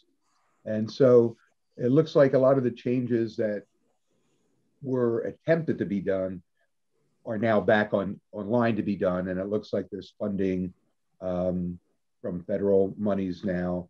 And so we're getting back on track. So I'm happy to report that. And then next Friday, I have a Friday night, a directors meeting where that I'll be at virtually attending. And then May 25th is the where we have statewide. It's basically the meeting, the legal meeting of the board, the statewide board members. There's a term for it, and it's just slipping my mind. Thank you, folks. That it's like the rest of the winter, the snow and the ice is kind of melted. Now we're back to hopefully being able to tackle some of these issues and problems. Absolutely. Thank you so much, Harry. I appreciate it. Township Committee. You're welcome. Mrs. Tursich-Keeley. Hey, so there were 2 meetings since we last met. They met on February 22nd and March 1st. And I just condensed my notes into one summary because I know a lot of people were in attendance at the 3-1 meeting. They discussed the township has received $341,000 from pilots this year, which is $100,000 more than last year. And they do expect to get an additional $50,000 yearly for a certain number of years after a recent settlement with Living Springs over some underpayments that they were receiving. In reply to the request from the school to help with some of the financial burden caused by recent developments in town, Kate Fitzpatrick suggested using a portion of that pilot money for the schools, since we don't currently receive any portion of that $341,000. Something that Edgewater Park actually has recently implemented. So that's where the idea came from. John Brown said he didn't see the value in this and that he would need to be worrying about the town and not the schools with that money. Vernolette agreed with Kate Fitzpatrick and also suggested using the quote unquote found monies from Living Springs toward a potential long-term loan for the schools. Mike Templeton didn't see the value in assisting the schools at this time. And later in the meeting, Christine Holland also agreed with Templeton and Brown. The township is looking at raising taxes this year, but no specific percentage has been agreed upon yet. And the township is debating allowing any businesses related to cannabis legalization in Delanco. They have, I think it's 180 days, some specific deadline by which they have to decide what sort of uses would be allowed or not allowed. The result of allowing cannabis in Delanco could potentially mean more revenue for the town, which the school would potentially share in. So it's definitely something that we should keep our eye on. But based on comments from the committee members at the meetings, they're leaning away from gaining any revenue from the cannabis legalization. There will, however, be a public hearing for comments on 4/19. So. Great. Thank you so much. Very informative. Thank you. I would like to comment on that. Sure. Yeah, I was neither at the original meeting, nor did I watch it. So I was trying to keep as objective as I could. And I actually approached, I've talked to a couple of the town, about 3 members, but I thought it kind of surprising, Mr. Brown saying that the schools, it's like saying that the schools aren't part of the town and the kids and the people who have kids aren't part of the town that he represents. I don't understand that thinking. And I think Vince, can you hear me, Vince? Yes, Harry. Yeah, I think you were the one that pointed out that we were in the county, 38th out of 41. Thank you, Harry. Yeah, I'm looking at it now, and I did send a letter, an email to all the people on council because I know like a lot of parents here in town, I'm very concerned about what's going on with the school. My 3 years here, you know, and with some of the new board members, with Steve and Kathy, we discovered, you know, how much of the county percent, you know, when you look at the county and what each town gives up as a percentage of their budget to their school system. When I looked at Burlington County, we put in 52.8%. The county average is 63.0%. Out of the 41 towns of Burlington County, we are 37th in terms of the percentage of funding that we give the school. And it's about 15% less. I'm just roughing it out in my head, about 15% less than the average. And thank you for bringing those, Perry, because I think parents need to know this, where, you know, it shows this doesn't just happen. That's not just an accident. That's a concerned effort, you know, and I'm going to speak to everyone here about it because I'm concerned, and I do raise this up whenever I can because it is important. Educating the youth here is important. When I see people complain about our youth here and they say that, you know, what's going on, what's happening? Well, you get what you put into it. And if we're not even average. We're not even average in terms of funding and what we're trying to accomplish here. And, you know, it's a credit to Mr. Mercier and the staff of what they're doing. When you look at that, again, 37th out of 41 in the county, we're not even near the average percentage that most towns are putting into the county. But I appreciate saying my piece. Thank you. Yeah, I think that was, you know, this has happened over time. This isn't something an overnight situation. And it really is, you know, I got in the mail today, $5 Meadows ice cream coupon. You know, it says I can spend that as much as I can, the potential sharing. We have it's never been there. The potential sharing, you know, go to the bank and tell them you want to put in potential earnings. You know, it's not a reality. It's a reality that needs to be addressed differently. And it's not the board versus the township. We're all the same taxpayers, and I've been pointing it out for a number of years. And I think maybe some people recognize it and some people prefer not to, but it seems to me disingenuous if we're talking about giving 30-year, you know, pilot programs and, you know, 30-year contracts and whatever with the library, with the school, and at the same time, never giving the schools. That's part of the town's budget is schools and in every other town in New Jersey. So it's really something that needs to be looked at. And the other thing is with the pilot, if there are going to, you know, futuristically, what was the idea of you need a dedicated tax, not a potential tax. And that's what needs to be happening is that, you know, to get more money from the township to the schools by a dedicated, that 50% of the pilot for the next 2 years goes to the school. And then after that, you reevaluate it or you say, okay, now we only need this much. But without, you know, the hole in our budget is directly linked to what actions the township took.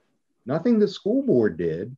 Those were actions by the township that, you know, it's like if you have a business partner and they, you know, go off and spend without you knowing it, and then you're on the hook. Ari, I want to point something out. This is Bob. Bob, yeah. The school board decides what they want the taxpayers of Delanco to pay towards the school budget. The township committee is only responsible for their portion of responsibilities. The school board's responsible for theirs. Harry, let me finish. No, I don't understand what you're saying when you said for their responsibilities in the school board for theirs. What is the responsibility? It's just like we have statutory responsibilities, they also have statutory responsibilities. That's correct, but they're different. They are funding their responsibilities. I keep hearing about this, how we're 47th or whatever the heck it is in funding our school budget. Well, perhaps it's because the school board has not been able to raise the taxes that's necessary to make our district viable in certain areas, especially the special education. So, you know, you know, the pilot program, I think the township has maybe 5 or 6 pilots. Some of them are very small. And, you know, those are not 30 years. They're 20 years or something less than that. Those aren't the ones affecting it though, Bob. Pardon me? Those aren't the big ones, are the one, and that one specific one is the one affecting it. How is that affecting the taxes? Because the taxes only go to the council. They don't go into the. That's right, and they don't produce one school child, not one. So that, you know, as far as that's concerned, this is something the state created years ago to try and encourage, I guess, businesses to locate in towns. And I agree with, I think the township does have an obligation when they develop a program, a pilot program, that a certain percentage based on probably the existing, the way the taxes are divvied up now, that should go to the school district. So if the school district is, you know, would get those portion of the funds. Now, you know, and also the fire district. So they're the 3 taxing agencies, plus then you have the sewer authority. But I just want to bring this back. Can I just have a second to kind of bring this back to earth? Who's speaking? Oh, I'm sorry. This is Steve. Steve McLaughlin here. I'm just want to take a step back. The overall picture to me, I'm looking for a favorable outcome for the people in this town. So if the school district is under pressure, we need more money, or else we're going to have to fire teachers. I mean, that's the situation. So if the answer from the township committee is just we have to raise taxes significantly on the town, and that's the only way we can manage to cover our expenses, then I guess the outcome is that taxes are going up significantly.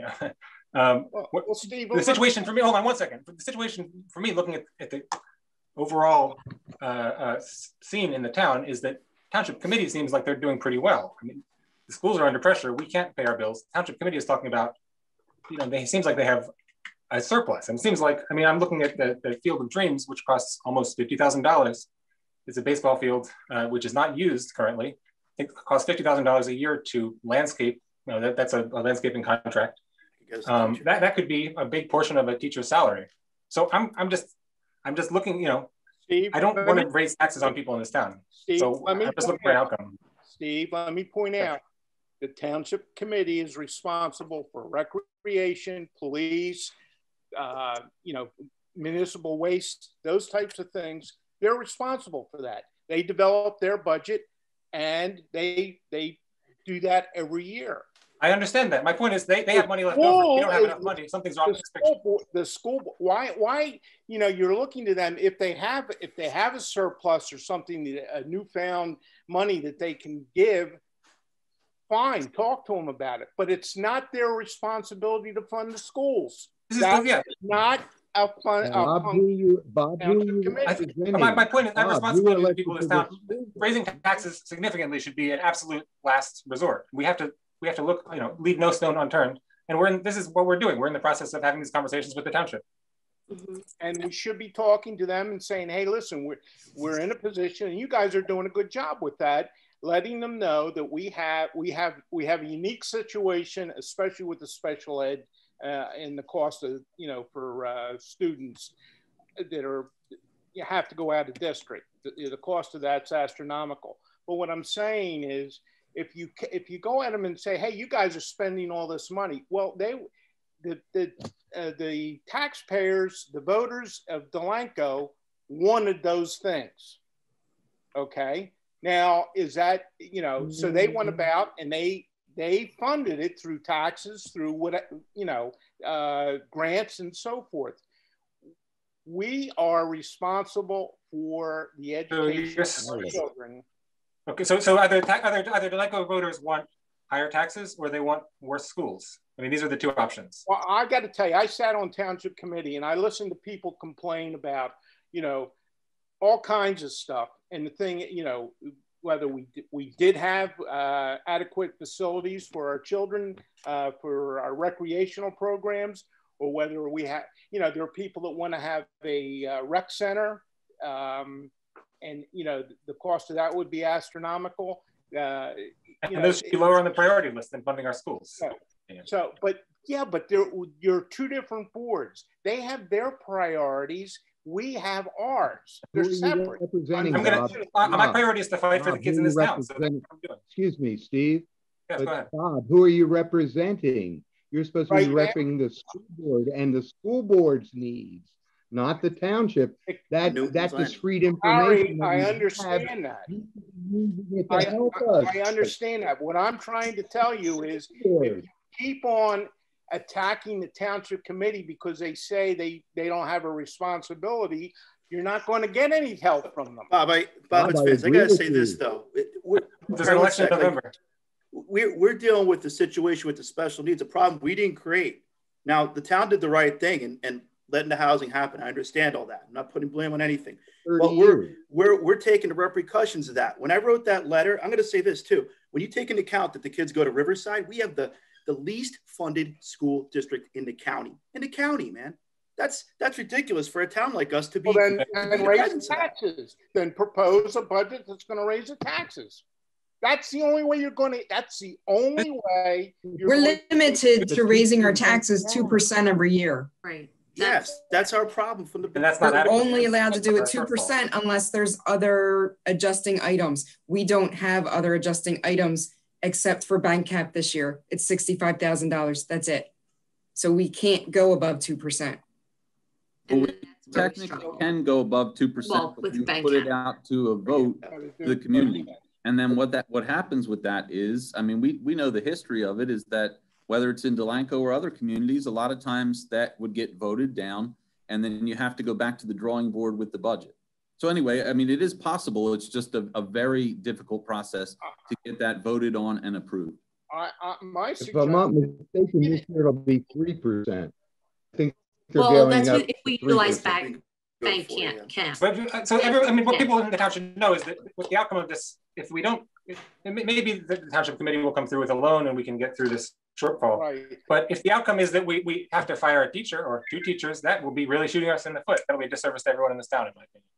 So if there's something that the township committee can do right now to help us, and I think they should do the right thing. Well, my suggestion would be that to form a committee, and we've already got the I guess part of that done, to sit down in a work session with them.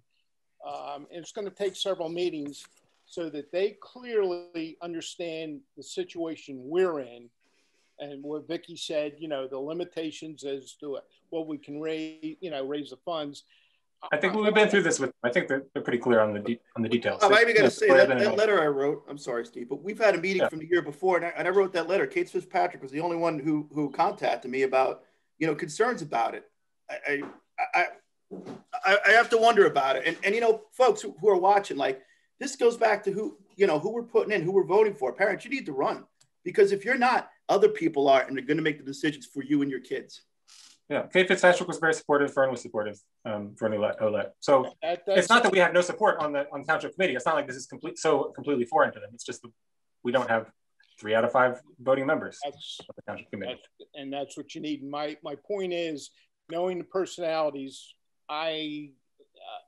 except for one person, I would suggest sitting down, talking private. I say privately. Oh no. I think you're coming to this conversation a little bit later, but this is not, we're now a month into this or more.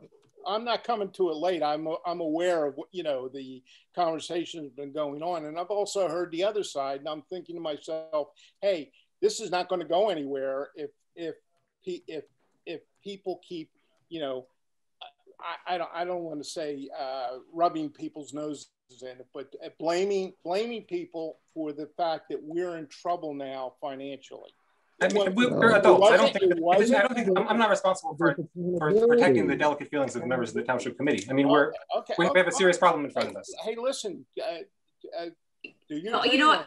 I just want to say something, Bob. I appreciate him providing a perspective from his experience, because I think that does have value and merit in regards to understanding both sides of the conversation.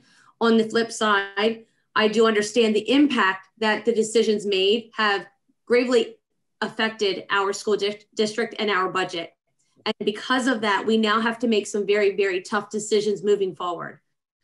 So we did have those previous conversations in the early stages of the budget process. Initial feedback was what was mentioned. So that leaves us to have to now roll up our sleeves, which Vicki and Joe have done, and to really get down to see what we have to do. And unfortunately, we are in quite a hole that we have to dig out of. And in order to do that, we have to make some, like I said, very tough decisions.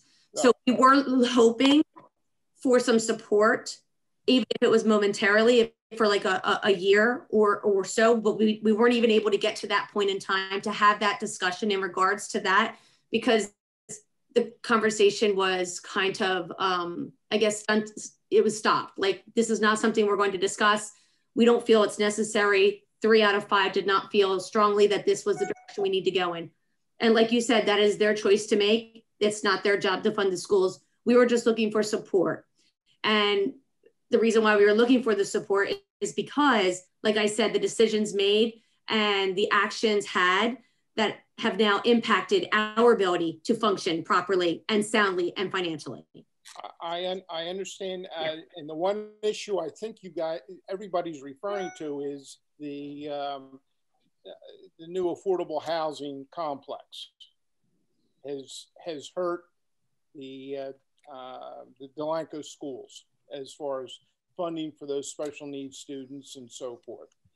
I can tell you that one of the members that's being supportive of this helping schools out was also in favor of having that because they were afraid of a lawsuit, affordable housing lawsuit. And that was one of the tough decisions. I personally, when I was on committee, I wasn't in favor of it. And I know John Brown wasn't in favor of it. I know Mike wasn't in favor of it. So, correct. Unfortunately, the planning board or the land use board decided that they had to do this, or else the township would have faced a lawsuit over, not having the appropriate number of affordable housing units. The lawsuit would still be going on. History now, though. Hey, listen, there's another round coming up, Harry. There's going to be another round. And that's why we got to work together. Well, that's why we feel strongly that it would be better moving forward if we were partners in these endeavors. I agree 100%. So that we can all be privy to the impact and hopefully benefit from some of the benefits of these decisions, because obviously everybody's affected. Right. And everybody is impacted. So hopefully, because if we can't make movements forward in this area and this decision, that moving forward, when these opportunities present themselves, that we are both standing together as a partner, looking at this and looking at it high level, big picture, and saying, how can we make this work for everybody? And I'm hoping that we get the call to say, hey, come to the table, just like we would do for anything else, to say, let's look at this. This is going to impact the majority. The amazing thing to me was when the land use board was meeting and pushed that as a solution, did they ever reach out to the school board? I bet the answer is no. No. I know other committees and so forth that they weren't even consulted on it. So it was discussed. They should have invited us to discussions about the pilots. Is the land use board are people just appointed to that board? That's correct, Harry. And do you know how many people are on that? I believe it's 7. It could be 9, but okay. And I'm having a senior moment with that. Hey, I've known you a long time, Bob. Back BCIT when you were running a business. And I'm always trying to get what's best for the most, be efficient with our money. And it was discouraging to see that the way it's supposed to, when you learn how school boards work, because they're totally two different animals. The accounting systems are different, but they're linked together. The state, links them together. But we've been under the 2% cap, just like the township. To do something, because you're afraid of a lawsuit, okay, that was a decision that was made by, not me, it was made by some people. The repercussions of it. And it's not just, we're in the hole now, but that pilot is for 30 years. It's never going to, the schools will never for 30 years won't get any money from there. That's not if you had a partner in business that took advantage of you that way. I wish I had some insight into that, how those decisions were made, because that's outrageous to me. Well, did you go to any of the meetings to say, hey, Township Committee, how come you're giving, you're not going to give the school board any, or the schools part of this money? I sat, I guess, at the when the Dietz and Watson situation, the new folks that came in there, that basically got extended into that pilot program. I didn't see anybody. I didn't see any of the members here in that township meeting when that was discussed. So to come back and say, oh, you were a bad person because you voted for that, I think that's counterproductive as far as trying to get. I hope no one in this town thinks people think they're good or bad people because of the way they voted. So that's not the way that I know that most of us on the board approach it. I think it's just the issue. The pilot wasn't something that somebody dreamed up to no. The township rich or be able to. It's a creature of the state. They have created the rules for it. The township committee, when I guess Dolan, who's building the new warehouses there, wanted to have a pilot, and people on committee were saying, no, we don't want a pilot. And I said, well, wait a second.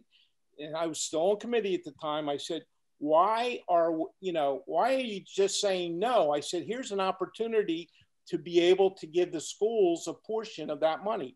Now, Dolan, I think, is not getting a pilot. They're going to pay regular rates. So the schools will get their percentage of that project, of those taxes that they pay.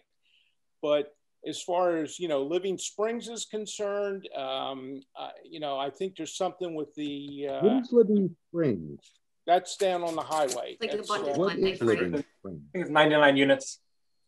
What are the Living Springs? They're the apartments that are seniors only. Right. Right on 130. Where Abundant Life, isn't it by Abundant Life? Yeah, it's easy to miss. I know what you yes, mean. it is. Okay. So that's where it's at.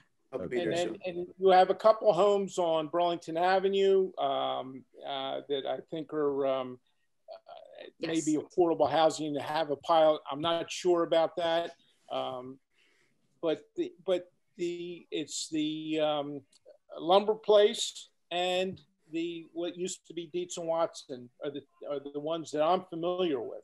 Yeah. And I think we're almost halfway through the lumber place. Is that Boise you're talking about?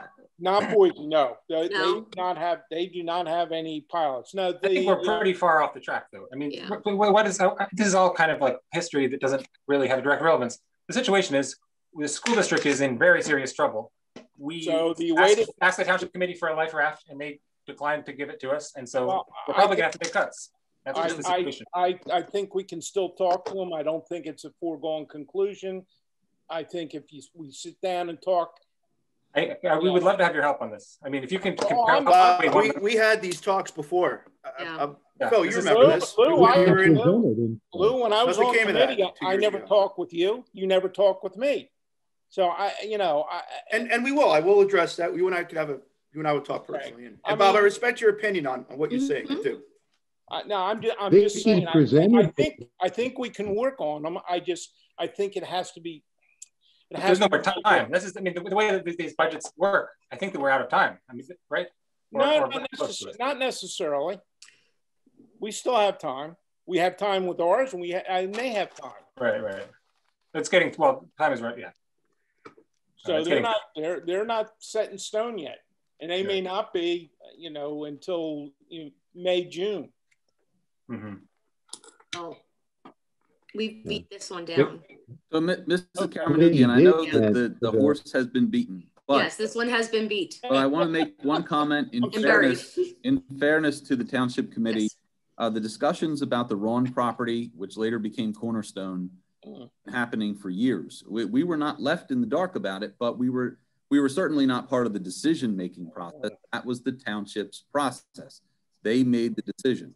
So, you know, we were told about it, but we were also told that it's a foregone conclusion.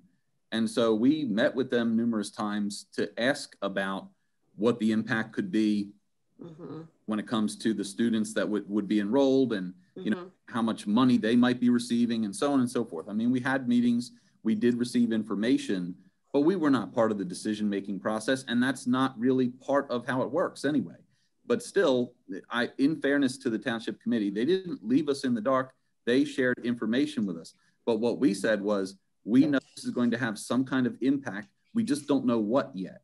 And then when the units were built and they started having families go into the units, that's when we started to actually see the impact. And it was far more than what we originally estimated. And that is what happened. I mean, we couldn't prepare for, let's say hypothetically, we said, okay, we're going to have $100,000 in extra costs. And it was, let's say, between $300,000 and $400,000 in extra costs. That's a big difference that we didn't necessarily estimate. And you just don't always see that coming. And we can't just say, well, it's Cornerstone. There are other families that have come into the community where children have needs and the needs cost a significant amount of money. So it's not just Cornerstone. But the point is that when students have extensive needs, it does cost the district a significant amount. And number one, I want to make it clear that this isn't against students. This is not against their families. This is not against anyone. It's just math at this stage where we are spending a tremendous amount on certain out-of-district placements, for example, which we're exploring other options. We're looking at different things that we can do to help address that. But at the same time, I mean, the shortfall that we have that has kind of piled up over the past couple of years, that, I mean, it's just hard to keep up with. A district like Delanco cannot absorb that and say, well, you know, we're fine with our budget after receiving hundreds of thousands of dollars in additional costs. So what I would like to say to Mike Templeton is, thank you for that communication over time. I don't want the Township Committee to be blamed. But at the same time, what I would ask is, would the Township Committee consider, again, helping us? Because this could be the difference between programs and not having programs. This could be the difference between teachers having jobs or not. You know, so this is something that I am making this plea to the Township Committee, that this is a situation that none of us truly created, but I think it's something that we need to work together to resolve.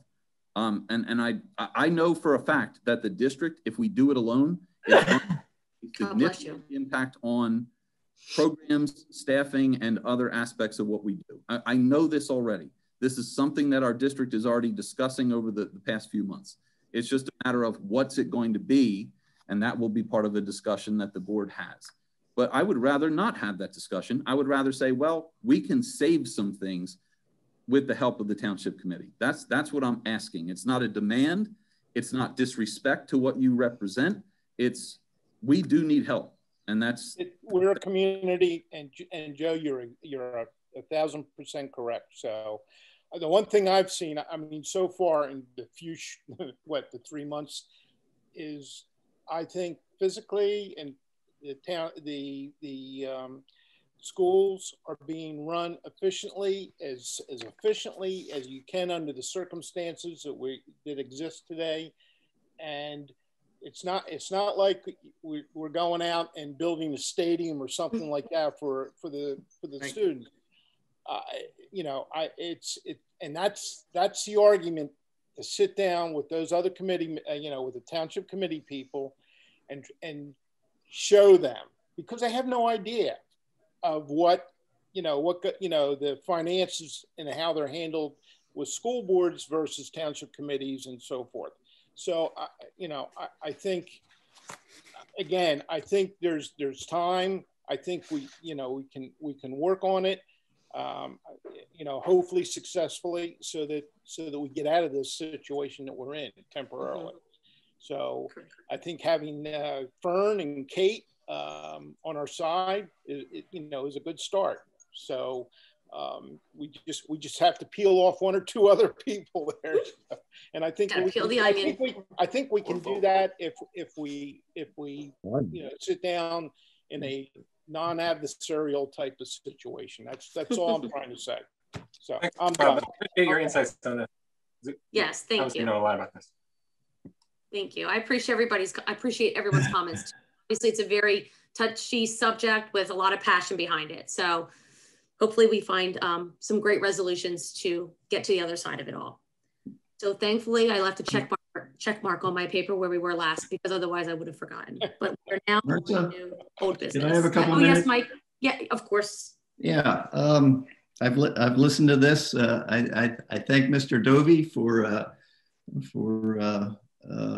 taking some arrows there and explaining a lot of things. It's not us against them. It's not. We're all looking for a better community and a better school system. Much as Mr. Dovey alluded to a couple times and tried to get across, the affordable housing law in New Jersey, that's something we're kind of force-fed. And when you challenge it or object to it, you end up with probably 2 or 3 times more housing units, and then you end up paying your court costs and the other guy's court costs. So it gets real expensive really fast. But I'll put that aside. As far as I've been actually spending more time looking at your budget and other school district budgets than I have on the municipal budget. And I'm trying to educate, as Mr. Dovey said, the terminology is different, how things are calculated are different, but I'm slowly getting a handle on it. But I've been looking at other K-8 districts in the region. And I think you'll find it very illuminating if you look at your financial report and compare that to other districts, K-8, and their financial reports. They're on the New Jersey Department of Education website by year. The interesting thing in those reports, those financial reports, which run about 130 pages, in the back section there, they have 10-year look backs. And so you can see how budgets evolve over the last 10 years in those districts and your district. And I think you'll learn a lot. The other thing, again, as Mr. Dovey pointed out, your budget, you set the budget that you need to provide a thorough and efficient education. The township sets a budget to provide the municipal services that this community wants. They're 2 separate things.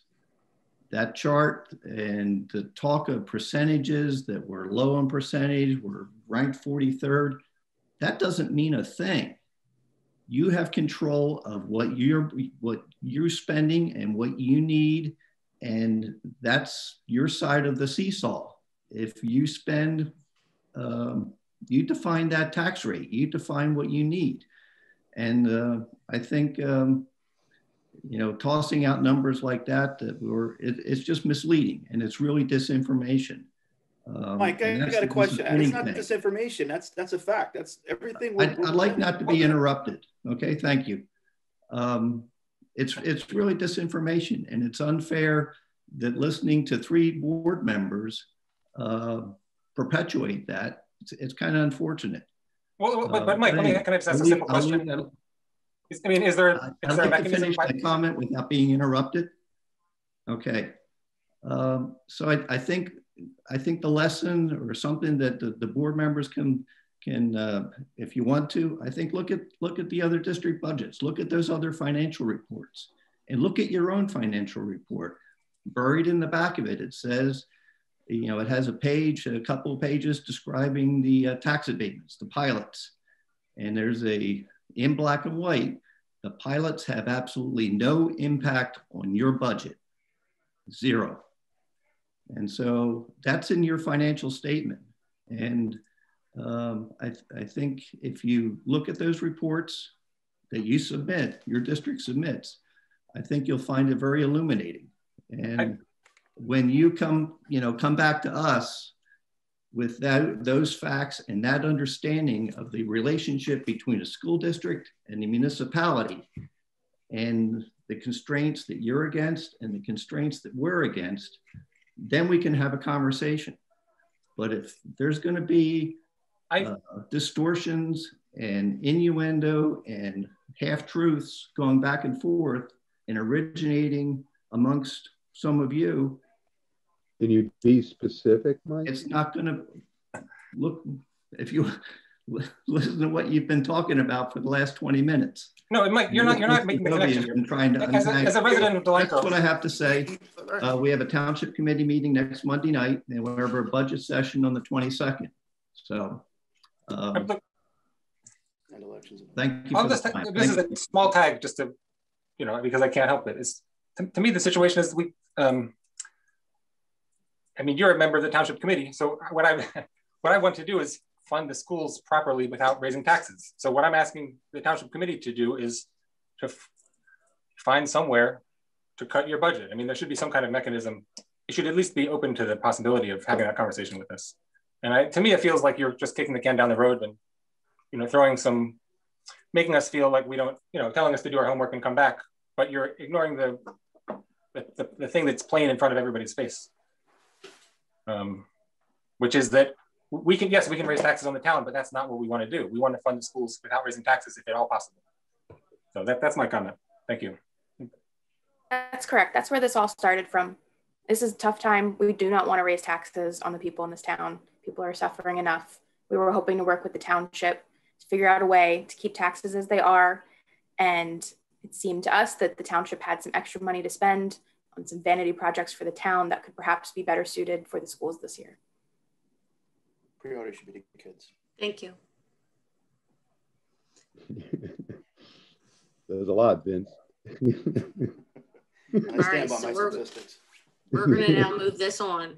We're going to move this to old business. And these should be relatively quick. So A, ethics forms must be signed and returned to the business administrator. B, board member mandatory training for 2021. And C, the deadline for SEC filings is 4/30/21. Deadline for new board members is 3/28/21. Please submit them as soon as possible. Is there any new business? Oops. I have something I'd like to bring up. It's related to how funds are spent. And I just want to give a little background. It's come to, okay. Harry was asking who was speaking. It's helpful if you identify yourself. Oh, Vera Dharma.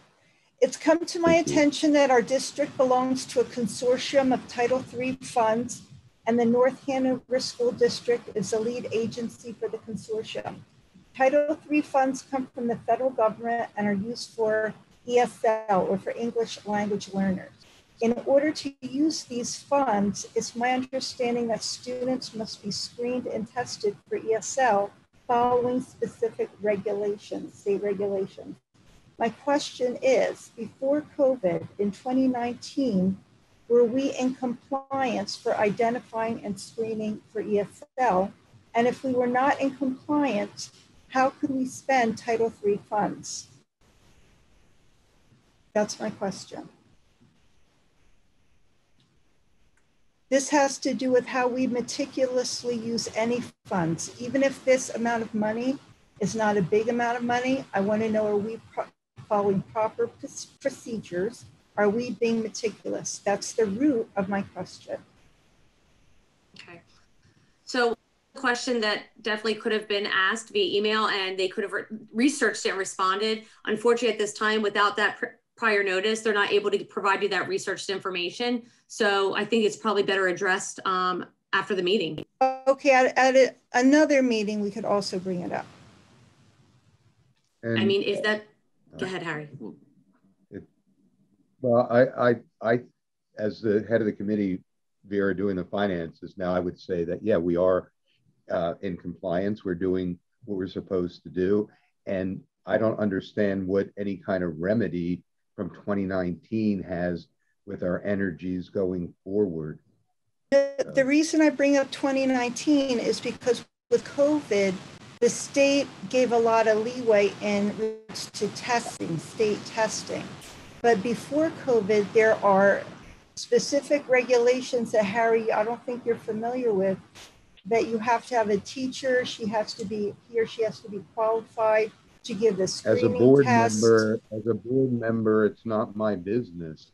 It's not. That's why I'm asking the superintendent, because that's his business and he would know. So Harry, you can't really answer that question. The superintendent would have to answer it. Here, I'm not answering it, but I am. Just did. You said you thought we were in compliance. Well, firstly, to respond to what Karamanougian said, thank you, Mrs. Karamanougian. I appreciate your response. Ms. Darmo, I have shared a tremendous amount of information about ESL with the board in recent months. I would recommend that you review the information that has already provided in regard to issues and challenges that we faced in regard to ESL. I provided a significant amount of information about that to you. I'm talking about Title III funding. And if we were legally allowed to spend those funds, that was not provided in the email. Okay, well, I appreciate your question. And I would refer you back to those emails in regard to the compliance topic. That's the only comment I have at this time. Vera, just for your information, I have been a New Jersey certified principal supervisor for about 30 some years.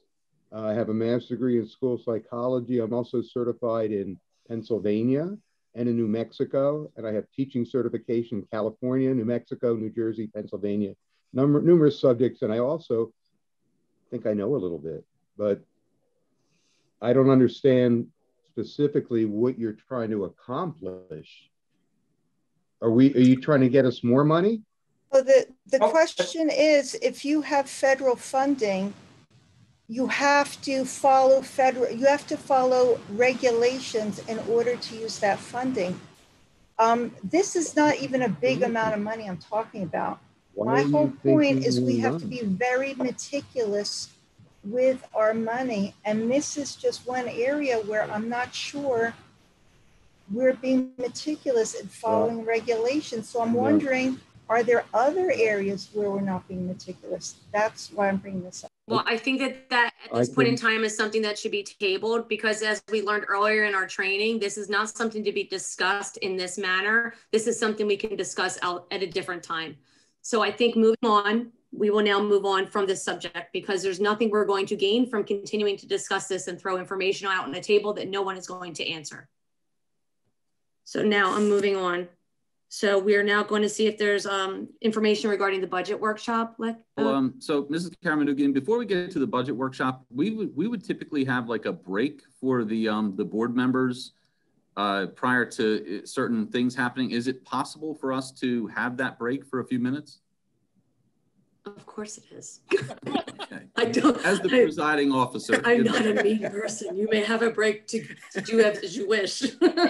All right. I'm only saying that maybe for the sake of everyone that we have a break for just a few minutes before we jump into the budget aspect. Hey, you're being too meticulous now, man. Oops, I took my break a little earlier. I did see Bob quickly run off and come back, but yes. I'm speaking for myself, but I'm also sympathetic to others. Yes, let's give everybody a couple minutes to quickly go take care of whatever's necessary, and then it's 8:31. Huh? Do we have to go to a different site? No. Just like we've been on for just a bit now, since 6, because we had the training. So we just want to give everyone a moment prior to going into the information regarding the budget workshop, because after that we're going to sum this up and then go into an executive session. So it's going to keep on going. You know how that goes. So let's take a couple minutes. It's 8:32. So everybody go. Do what you got to do.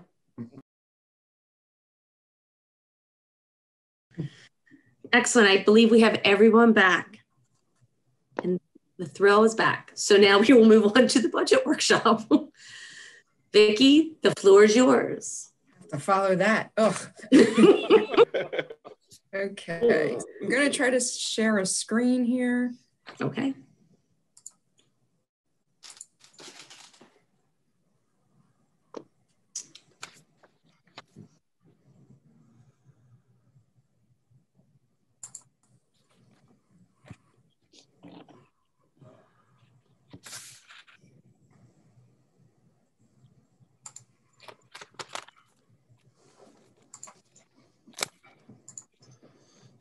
Okay, do you see Delanco Township Board of Education? No, we do not.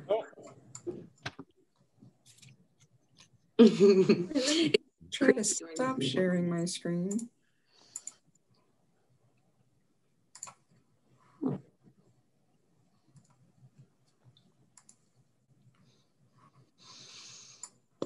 Flower picture. That'll do it. Did that do anything? No, ma'am. No, ma'am. Like I turned it off. How'd that work? Do we have any advice for Vicki, Albert? Any? When you hit share screen, are you clicking your entire? Oh, there you go. Oh, there it is. There it is. There it is. It happens to me all the time. But are you seeing the right one? Gosh, I hope so. No, I can't. It's Delanco Township Board of Education 2021-2022 budget workshop with the dragon. Okay. Excellent. I apologize for that. So we're going to talk about the budget. Presentation overview. We'll talk about some historical information, the revenues and expenditures, how they compare. We'll look at budgeted fund balance, how that impacts the budget. Also banked cap and the 2021-2022 budget development process that we've gone through so far. So for our revenues that we work with are the tax levy, the tuition revenue, miscellaneous revenue, which would include the library lease, interest on deposits. In the past, it would also include revenue from like the X-Care program that we have.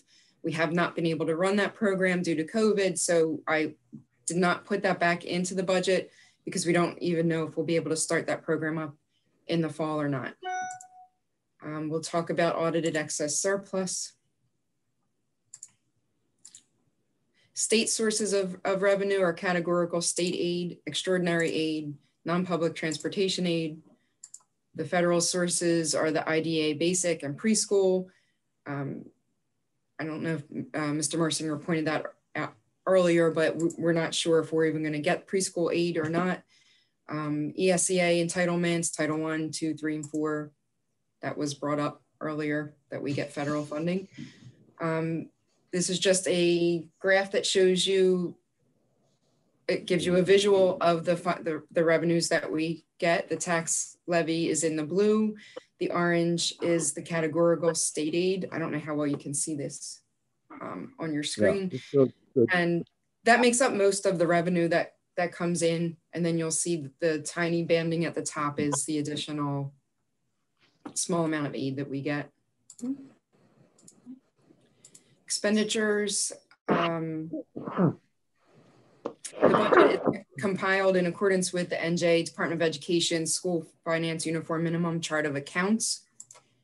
The expenditures can be categorized by the following: salaries, benefits, tuition, transportation, other expenses, and capital outlay expenses. And to help with the costs, the district does participate in cooperatives. So we are in agreements for the telephone, the power and utilities, the school and office supplies, the cafeteria food supplies, fuel purchases, and property and workers' compensation insurance. Another bar graph that shows the expenses. This blue piece here is the salaries. It's remained constant. We have not had an increase due to negotiations yet. The benefits are in the orange. That will not increase next year. A lot of districts are finding that they're actually not making out with the new educators plan, but we were lucky in that we're staying relatively flat. You'll see tuition has become a greater part of our expenses. This yellow is the facilities, and you'll notice that that has gone down over time. It's greatly reduced now, which is concerning. This is the transportation expense that we have for out-of-district students or for our Riverside students. Holy Cross, it's just all of our transportation costs are in that.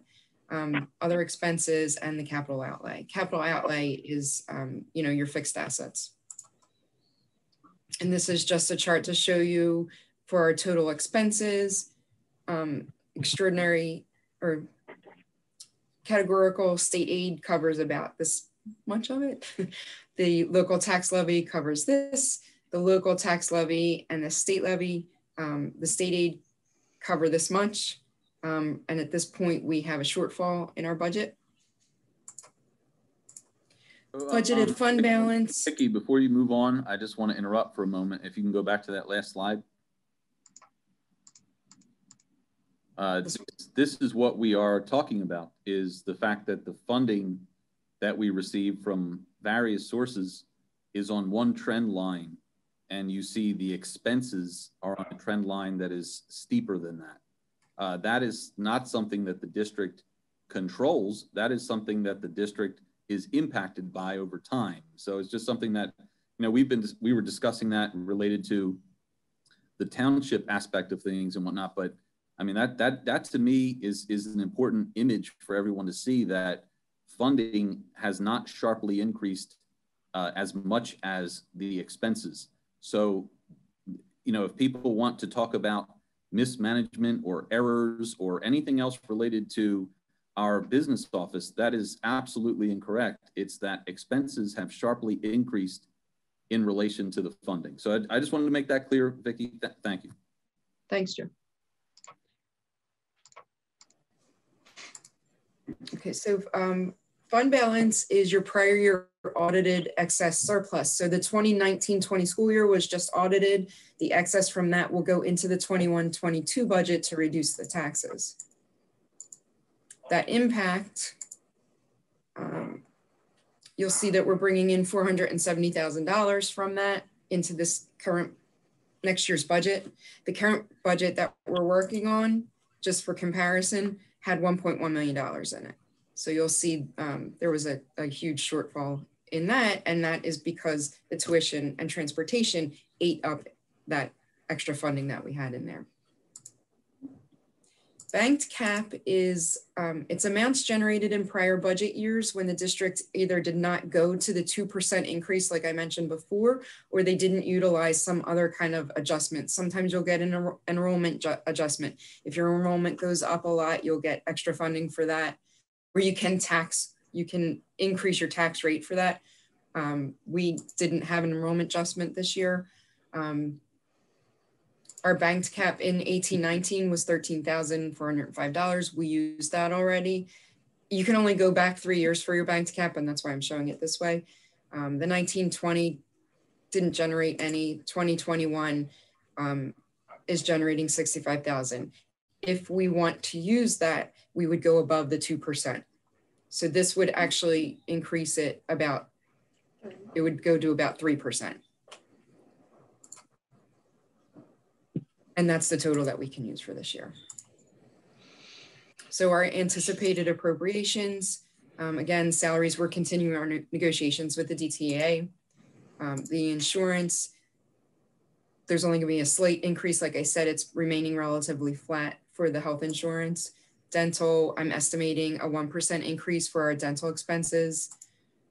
Workers' comp, property casualty just came in today. It's a 3% increase. I did not get that into the budget numbers that I'm presenting, but I know it's a 3% increase. The PERS appropriation is our portion of, it's the public employee retirement system. It's our portion of the funding for that. And we're keeping that flat at $82,000 like we had to pay this year. Transportation, we have an increase of approximately $100,000 in the budget, and tuition, we have an increase of approximately $500,000. And that number should not surprise you because you've seen the agendas throughout every month where we have additional tuition placements in there. And then nursing services, we're increasing that about $90,000. And we will go out for RFP to try to minimize at least the nursing services, but there's not a lot that we can do about the tuition and transportation.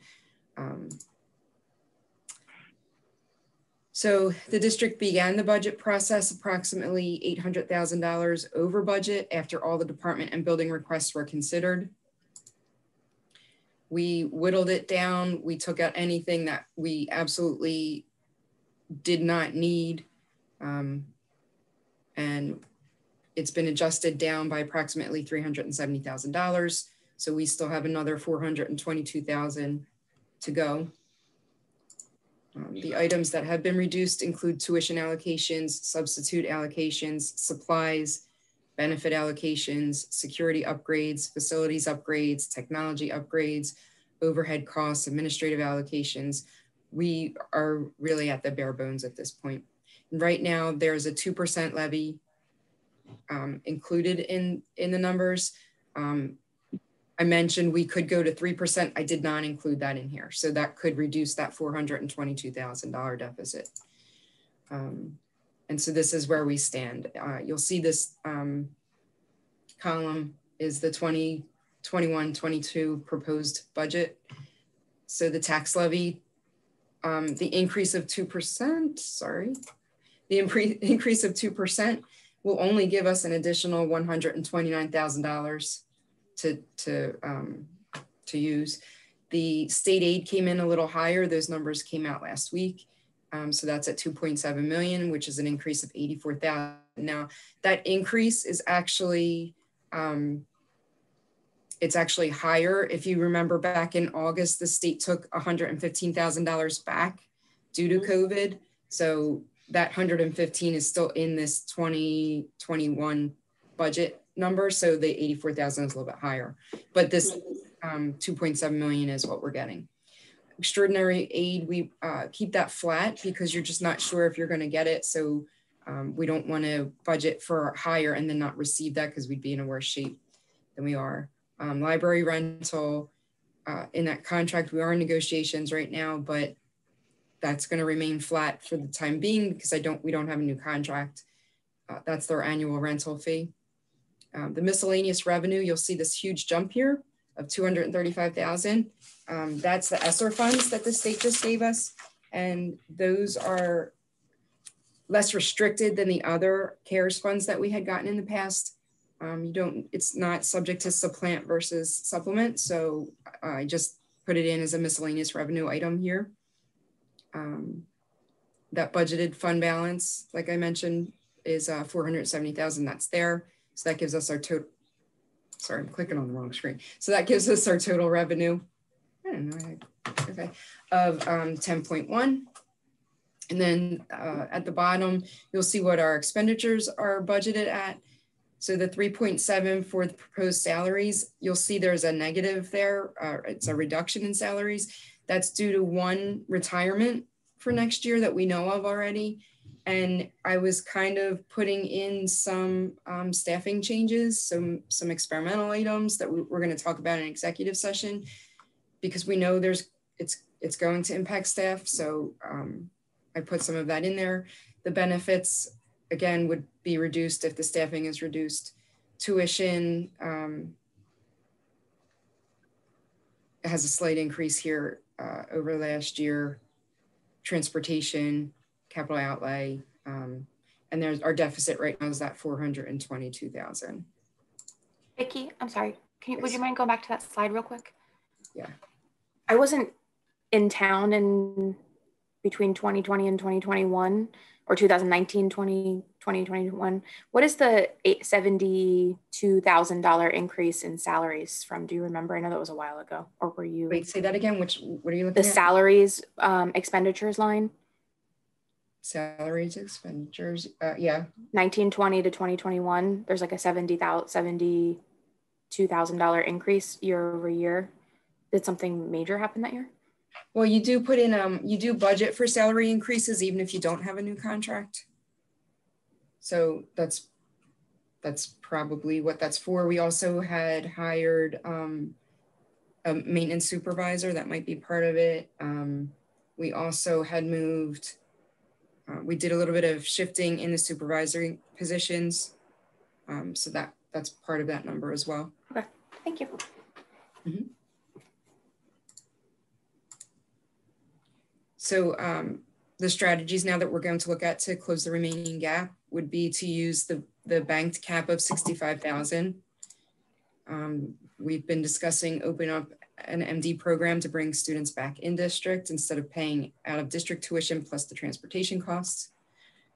We're looking into preschool expansion aid, outsourcing some staffing that we have, facility usage and rental fees, renegotiating some contracts for those, reductions in travel, which are already at the bare minimum, supply reductions, which are already at the bare minimum, and personnel considerations. Vicki, quick question. What did MD stand for on that slide? Open up an MD program. Multiple disabled. Got it. Thank you. So just and also just to clarify on that, an MD program is one consideration. It could be autism program, it could be MD, it could be any number of things that relate to different special needs. So MD is just kind of a placeholder for a self-contained in-district special education program. Thank you. Darnell, with a comment. Outsourcing, you're talking about things like proximity learning. Is she? Yes, I can't hear her. Vera, can you? A little muffled, Vera. Yeah. Oh, wait a second. I had to put on my headset. Can you hear me? Yes. Okay. Because my daughter went to sleep. So, outsourcing, you're talking about the online teachers that would maybe be teaching Spanish and ESL, correct? What is the outsourcing? What are you talking about with outsourcing? I think if we're talking about outsourced staff in any way, I think that we would reserve that for a confidential discussion rather than a public discussion.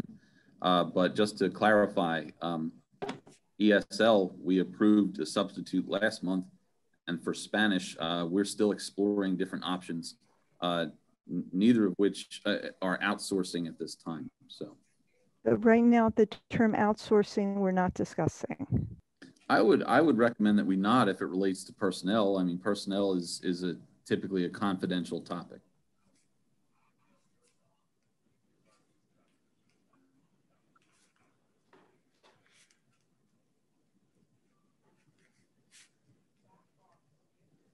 Please continue.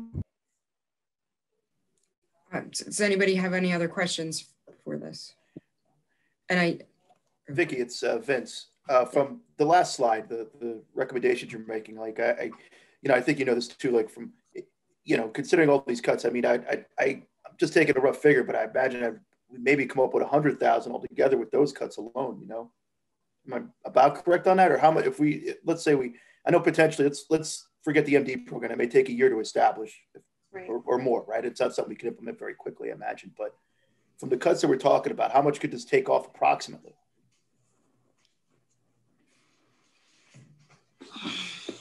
I mean, there'd be a significant amount left over is what I'm trying to get at. we will be left with a significant amount. Yes.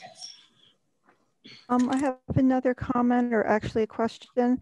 I think in addition to bringing some category of special ed possibly back into the district, are we looking at districts that are closer, nearer to us to possibly put placements in those districts, to districts that also have very high quality programs, but the transportation costs might not be as much? Do you know what I'm saying?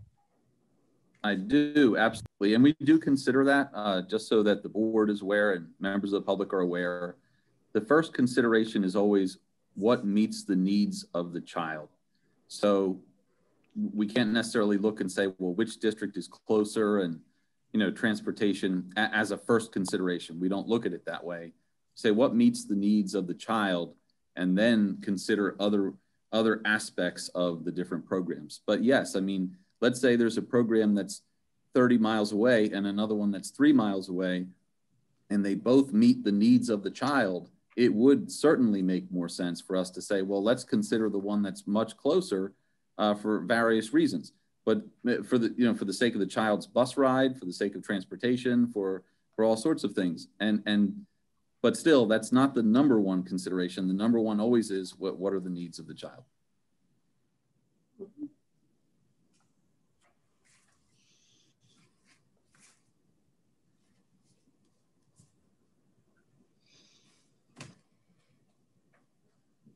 Joe, can you hear me?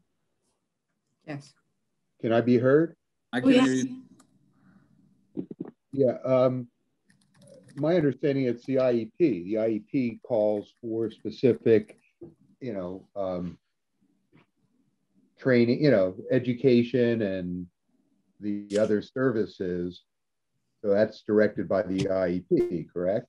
Yes. So the IEP is a document that functions in many different ways, including outlining the needs of the child.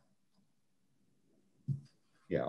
And then the parent has, if the child's going to be placed out of district, once it's no longer the least restrictive environment, the home district, that in fact, then they get to choose which they think is the most appropriate facility for their child.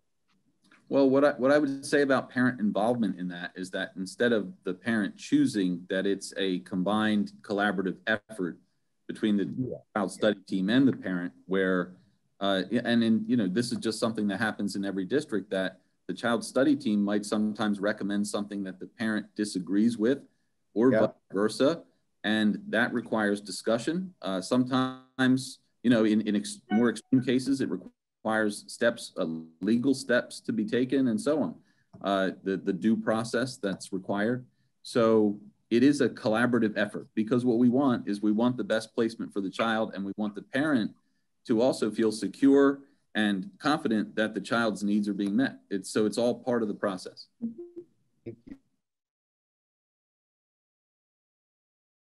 Like, I mean, is it possible to cut busing for kids in town, or what? Or what are your thoughts on that, Vicky or Joe, both of you? So travel reductions, I believe Vicky put that on there based on the fact that if we were to set up a program in district, that would reduce transportation. Yes, okay. Gotcha. But I also think that if we talk about travel reductions, though, that's a separate matter when it comes to board members or staff members traveling for training, that kind of thing. So there's transportation reductions, which they're not specifically listed, but she had mentioned it under the adding of the program. But travel is more like, like if we're going to go to Atlantic City for the conference, I see. The board decided one year we're not going to do that to save funding for the district, or staff traveling to different conferences and whatnot. We've reduced that as well. I wanted to put both in there because the transportation for students is not listed, but that would also be reduced under certain programs that we could bring in. So I guess just to follow up, is that, well, is there any fat we can cut in the transportation at the moment? I imagine it's okay if the answer is no. But are we going above and beyond on the busing in any way? That has been explored. Yeah, go ahead, Vicky. Go ahead. Sure. I mean, that has been explored in the past, but there are certain routes that are hazardous that you have to bus the students for, and there are students that live outside that range that you have to bus them for. Okay. I know, and this is kind of a finance committee issue. I just wanted to ask. I just wanted to see if there was what kind of wiggle room there was. Thank you.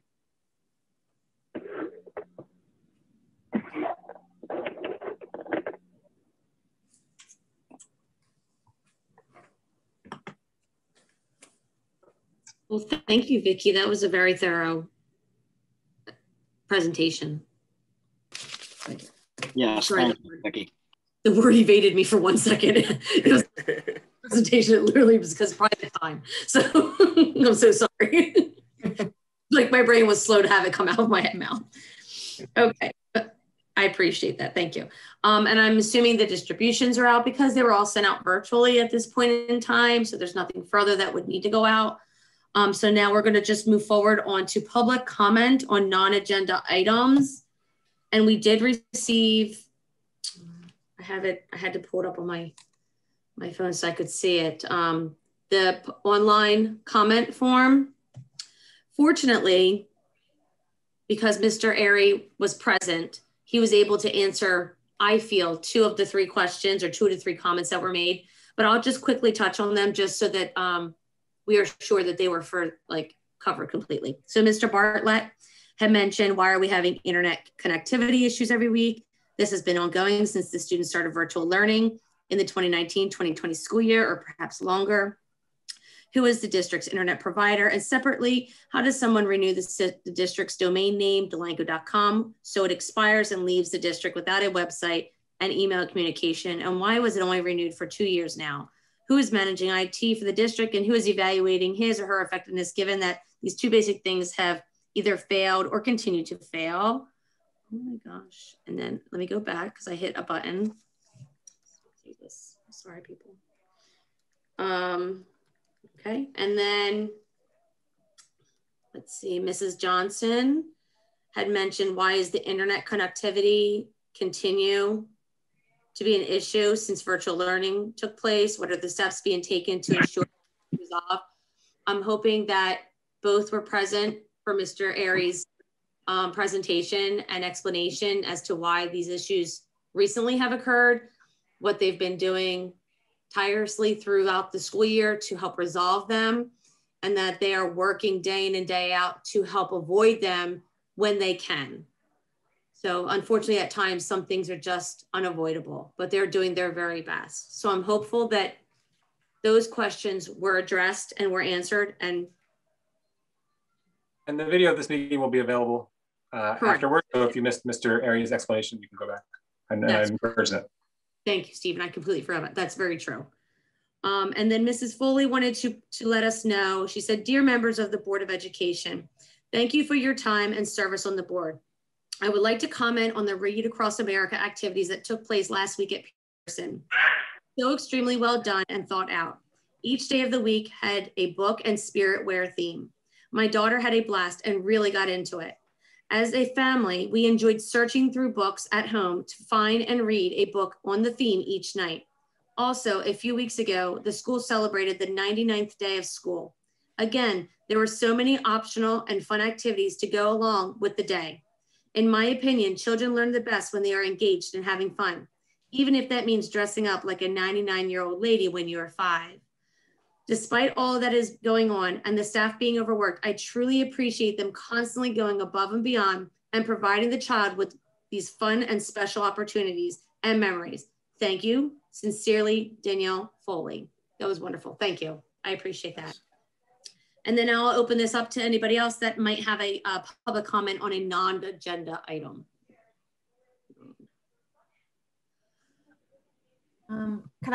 It's Allie Donnelly. I don't know if I'm allowed to this is just about the budget. We just had a question. I had a question. Because the new administration in Washington just came out with this new COVID relief bill. Obviously a lot of us just saw it and are probably excited about maybe another stimulus check. But it's the understanding that the districts are getting, each district is going to be getting a sum of money for K to, well, we're K to 8, but for all K to 12 districts are getting a lump sum of money. Is this something that was already put in the budget for 21-22, or is this just an additional, something that will be additional for next year? Was it put in there? I know it came out today, but I was under the understanding that most districts knew what kind of type of money they were getting. I just was so if it's the ESSER funds, then that is included. That was in the miscellaneous revenue line that I added it into. That was 285,000. I thought it was oh, okay, all right. If there's more funding that came out today that they didn't tell us about, then that wouldn't be in there. But I didn't receive any communication on that. I don't think it was included. They're calling this, I think, the American rescue plan. Yeah. Which is a separate initiative now. So, and it did just suddenly arrive today, the news about it. So I don't know that it's been accounted for. I just know that they do talk about Title I. They talk about different aspects of the funding that we already receive, but and that has been accounted for, funding that we're fully aware of. This, because it's just coming today, there is a chance that we could receive some additional funding. Yes, it's just it's unknown to us right now. Okay. Vern, I see you have your hand up. Yes. Hi. Can you hear me? Yes. Okay. Something that triggered in my mind when you were going through the agenda was, I think it was P7510, use of the school buildings. Would it be appropriate for recreation to submit, I guess, to be able to use the school for the summer program? I know they're putting together their plan for the summer, and I guess looking at their fall programs with volleyball, et cetera. And I know COVID has played a major restriction, but when I saw that on there, I thought, well, is it appropriate for them to submit a request? They actually have submitted a request, which at this time, it's unfortunate, but at this time I've given a response of a conditional no, simply because of various factors, including COVID-19. That doesn't mean that it's a definite no, but it's, we did receive that request, and it's, there are many considerations in place when it comes to the usage of the building in the summer. Okay. May I ask who requested permission to use the facilities? It was Aaron Provenzano through the Recreation Commission. Oh, okay, through Recreation. But this particular request that's on the was approved tonight from the agenda. Is that for someone special, or? It's not a request; it's a policy. Okay. There are policies and regulations that were approved, but not a request. Okay, thank you. You're welcome.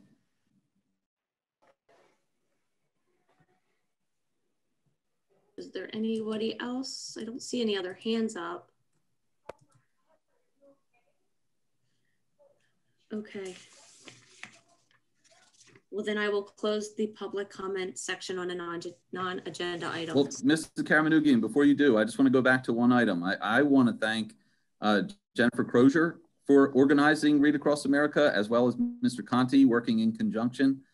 So I appreciate Mrs. Foley's comment, and I appreciate Jennifer Crozier and Mr. Conti for teaming up and working on that with all the teachers as well to have a good experience for our students. So I do appreciate that as well. Absolutely. Thank you. Okay, I'm going to close it now.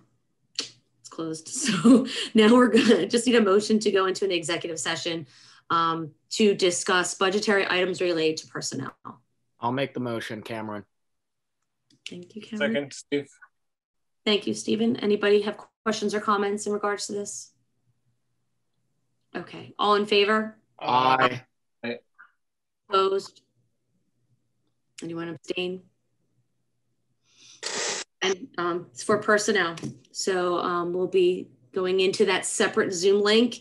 It is currently 9:13. How long do you think that we will be discussing this important matter, Joe? I mean, I would say it could be up to an hour to go through various details or even summaries, but no matter what, it's going to take a significant amount of time to just go through different ideas that could be on the table. Okay, so looking to come back at approximately 10:15, but obviously these things are not accurate ever, so be prepared. Okay, so let's leave here and go on to the other link, please. Thank you.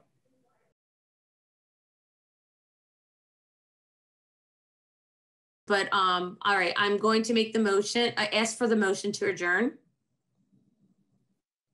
So moved, Steve. Okay, I was like, oh my God, Steven, I just gave it to you.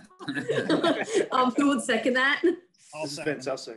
All right, thank you. Good night. Who was that? Who was second? Oh, Steven, and then it was Vince. That's fine. It was Phil.